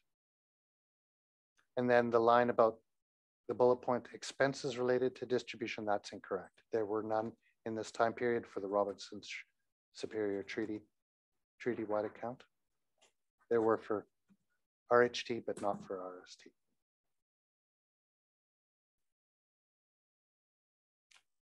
And there were no individual or First Nation specific monies in the account, although I'm just reading the language there. I'm not trying to be difficult here. I'm just thinking. Maybe I could ask you a question. Yeah. Could specific First Nations deposit their money into the RST treaty-wide account? So what money would they be depositing? You're the historian. I'm just wondering if they could. If I they think could. it is another way of asking that question. Could various First Nations leave their money Right. in the treaty-wide account? Does that help you, Mr. Lipton? Yes. Okay. Very interesting question. And if it's the other annuity accounts that nations had going back, like the non-Robinson Treaty, Yeah. then they could absolutely leave it in the accounts. But they didn't have treaty-wide accounts. But they didn't have treaty-wide didn't. accounts. But here they don't leave it in the account. No, it gets fully distributed. And is that because they don't control the account? I don't know. Okay. And a similar question: could individual treaty beneficiaries either deposit or leave their annuities monies in this treaty-wide account? No, especially because the distribution to individuals happens after this. Sorry, after this, you might Sorry. want to clarify. Yeah, sorry, happens after what's recorded in this account. So the distribution to individuals occurs. The distribution After the money flows out of the account. correct. If I understand correctly, the distribution to individuals does not happen from this account. Correct. The distribution is to an agent. Right. So in reviewing the documents, the RST treaty-wide account, have you ever seen an individual's money in that account? Not in this account. And Mr. Schachter, did I ask the question that you needed to have asked? Yes. Okay, thank you. So the bottom line on these last 2 points was no individual or First Nation could leave in or deposit annuity money to the treaty-wide account. Can I just clarify that I don't want to say that they couldn't do it, right? Okay, Because of the experience of with the other annuity accounts, it was common practice for nations to make decisions around how they wanted to use their annuities. Mhm. The Indian Department didn't operate on the basis in this time period. It didn't operate on the basis of regulations that were published in the equivalent of a gazette or something like that. A lot of it was based on practice. And I don't want to preclude the possibility that if a nation said it wanted to leave it in there, they could have done that, but it's not something I've ever seen any evidence of. so a better way to put it is no individual or First Nation is on record Right. as leaving or depositing money into the treaty-wide account. I think that's a much better way of putting it. And you're satisfied with that? I am. Or even better way is there is no record of an individual. Is that a better way to put it? Yeah.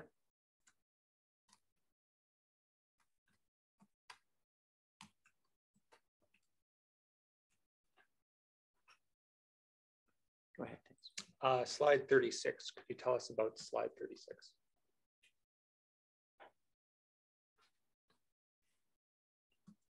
So this covers the period 1870 to 1909 For the Robinson For the- Superior Treaty-wide interest subaccount.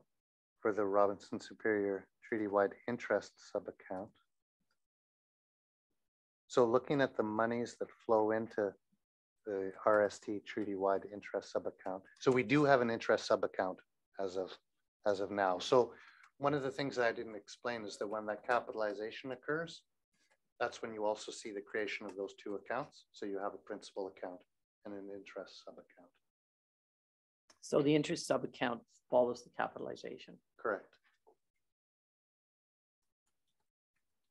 Thank you. And so what money is flowing into this RST treaty-wide interest subaccount in this time period? There's interest from the RST treaty-wide principal subaccount that flows into the RST treaty-wide interest subaccount. I'm losing track of whether I'm saying principal or interest here right now. This is the danger of late in the day. I'm gonna say that over again. I just want to make sure that it's correct. Okay, so there's interest from the RST treaty-wide principal subaccount that flows into the RST treaty-wide interest subaccount. There's also interest that is calculated on the balances in this interest subaccount, and that gets credited. There are legislative grants that start showing up in 1875. This is after the annuities were augmented to $4 per person. Just pausing on the legislative grants. Yeah. Who made these legislative grants? Dominion of Canada.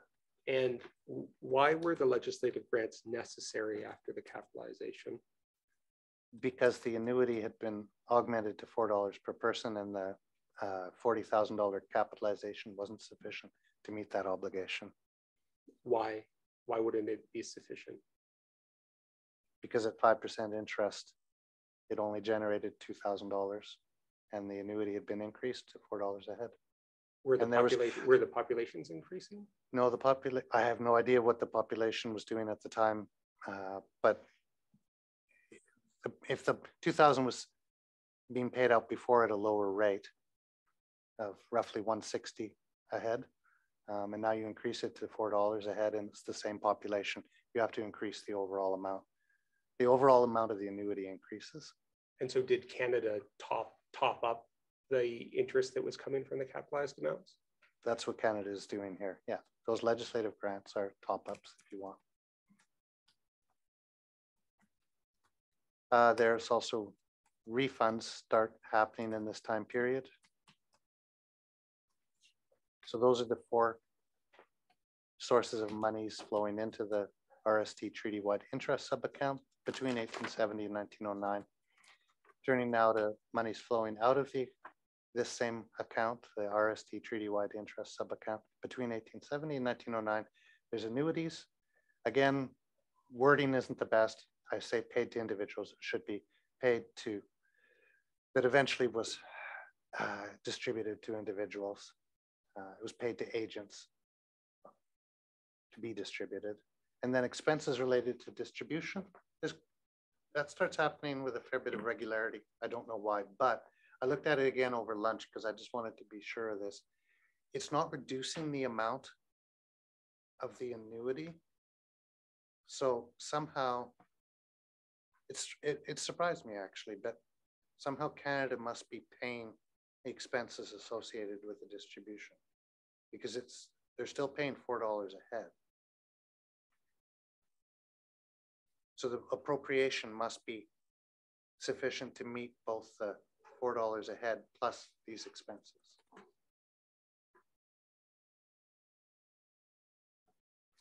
Mr. Lipton asked some questions about where did this top up come from to meet the increased annuity. Is there a reference to that on this slide? I'm at slide 36. You have the legislative grants. There were always legislative grants though. Now it's just a higher amount. Is that not correct? No, you're right. Yeah, no, they were always legislative grants. But the capitalization ended the need for the earlier legislative grant. So now and that's why Mr. Lipton asked the question, why do they need legislative grants again? Mm-hmm.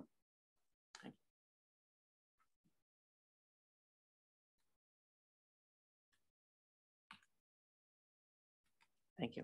Okay. And then the last bullet point on this is a repeat of what I said about the earlier time period for this RST treaty-wide account. There's no record of individuals or First Nations depositing monies in the RST treaty-wide interest sub-account between 1870 and 1909.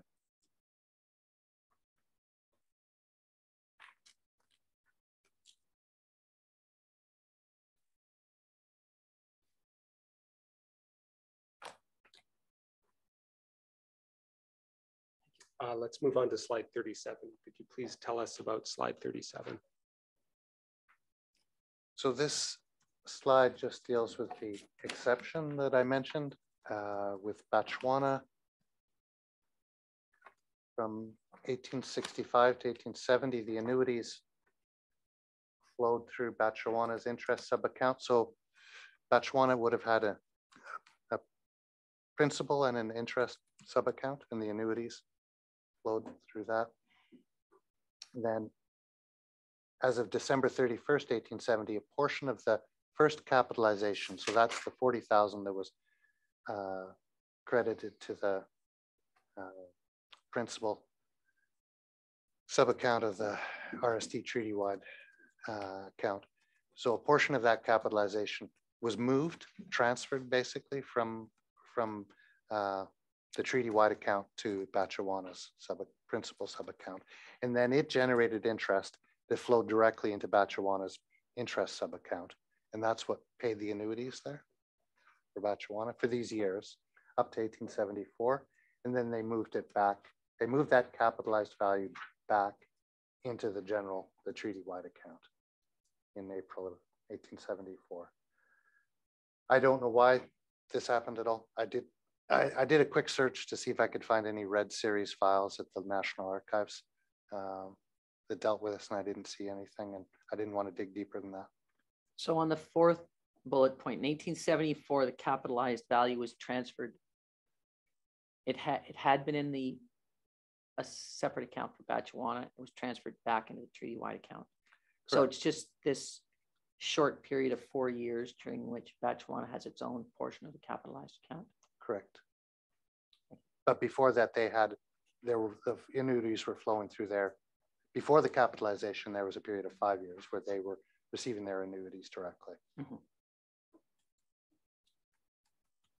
Directly from? Directly, I think hang on one sec. Can I look at my table for a moment? Here? Sure, okay. Yeah.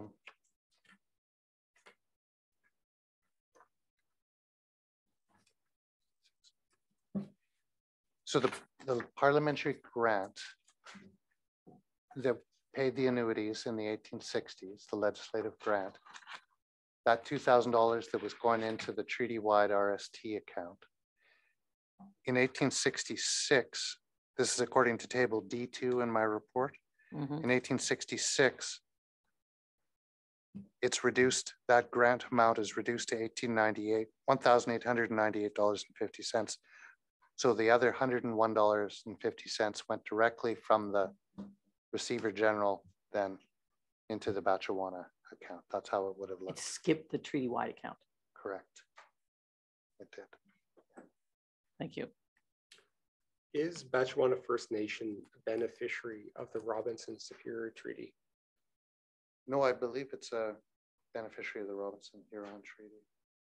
And so why did Batchewana First Nations money go from its account into the Robinson Superior Treaty treaty-wide account?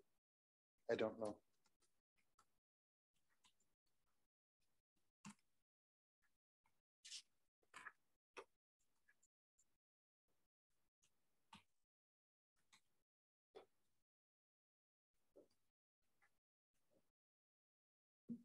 I'm sorry, just a point of clarification. I think my friend just asked the question whether it was Batchewana's money that went to the RST capital account, but it was the capitalized portion of the government money, not Batchewana's money. I think you should clarify that. Oh, sure. So the money that went from Batchewana's band-specific trust account, that was money that was managed for Batchewana by the Crown. Is that right? I'm just trying to think through the language of this. If you can give me a moment.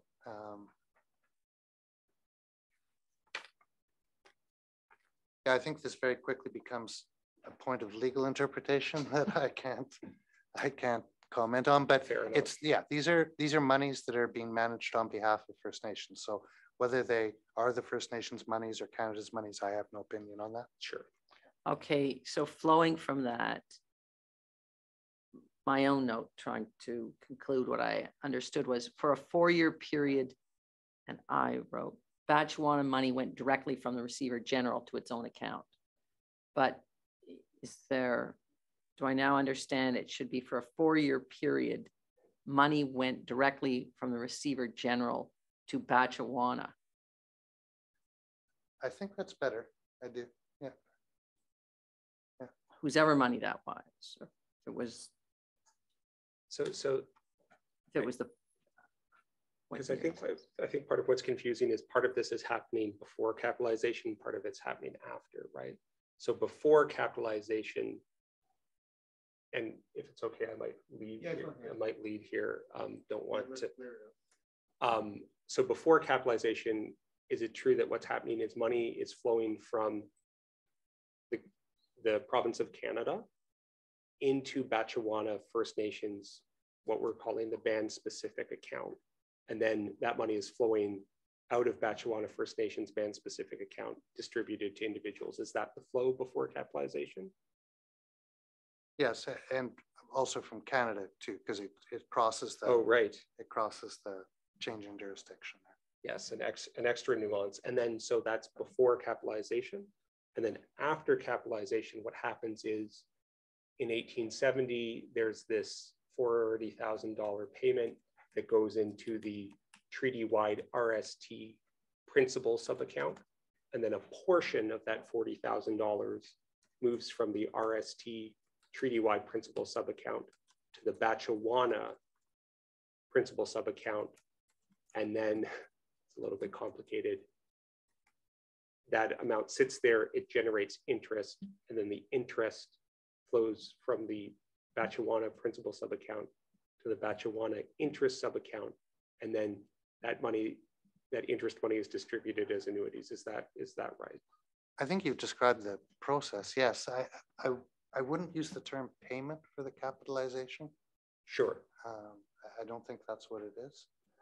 When government decides to capitalize something like that, nobody's making a payment to them. They're not making a payment to anyone. They're just saying they're essentially recording an obligation, a financial obligation that they have. So, and again, I'm saying that as an historian, not as a, I don't know who would comment on that, an accountant, I suppose. Okay, so I Okay. think at this point, I'm at a natural break. It is almost 5. Just in terms of forecasting and timing for tomorrow, I have about 10 more slides. I anticipate, my guess is it will be less than an hour. Okay. If Mr. Schachter has, let's be ungenerous, 3/4 of a day, and Mr. Gover has 35 minutes, Ms. Evans has nothing, my hour plus that, if we start at 9, we should make it.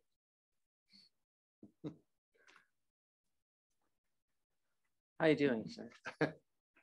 I'm okay. If I might, if we could start at 10, we could even start at 10, and if we were prepared to go to 5, if we needed it, Okay. that would do it, I think. And because I don't want to force people to come in and then finish at 2:30. Right.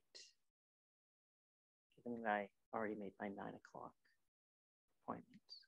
You already made your, okay.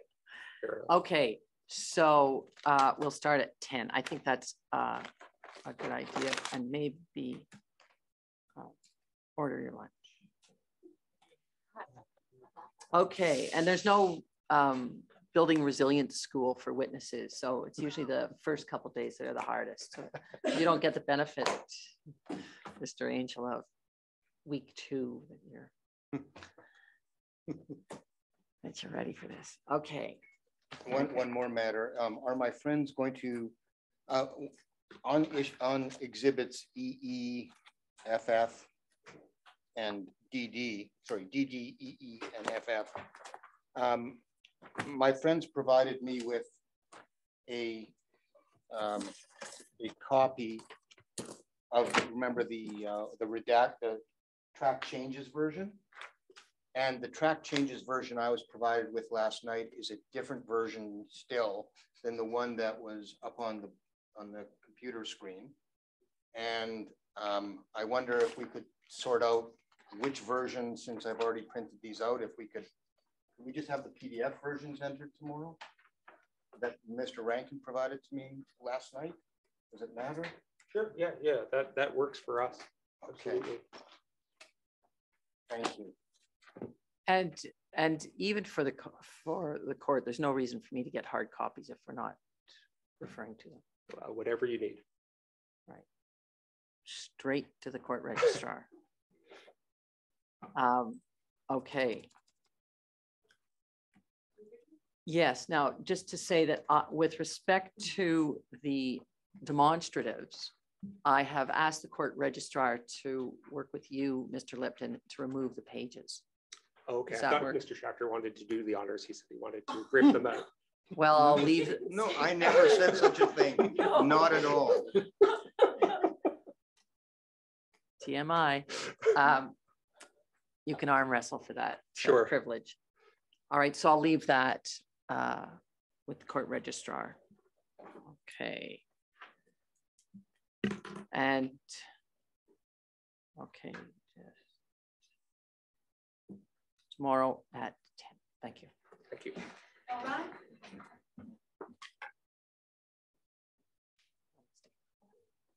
Oh yay, just sitting for this quarter back, so this on the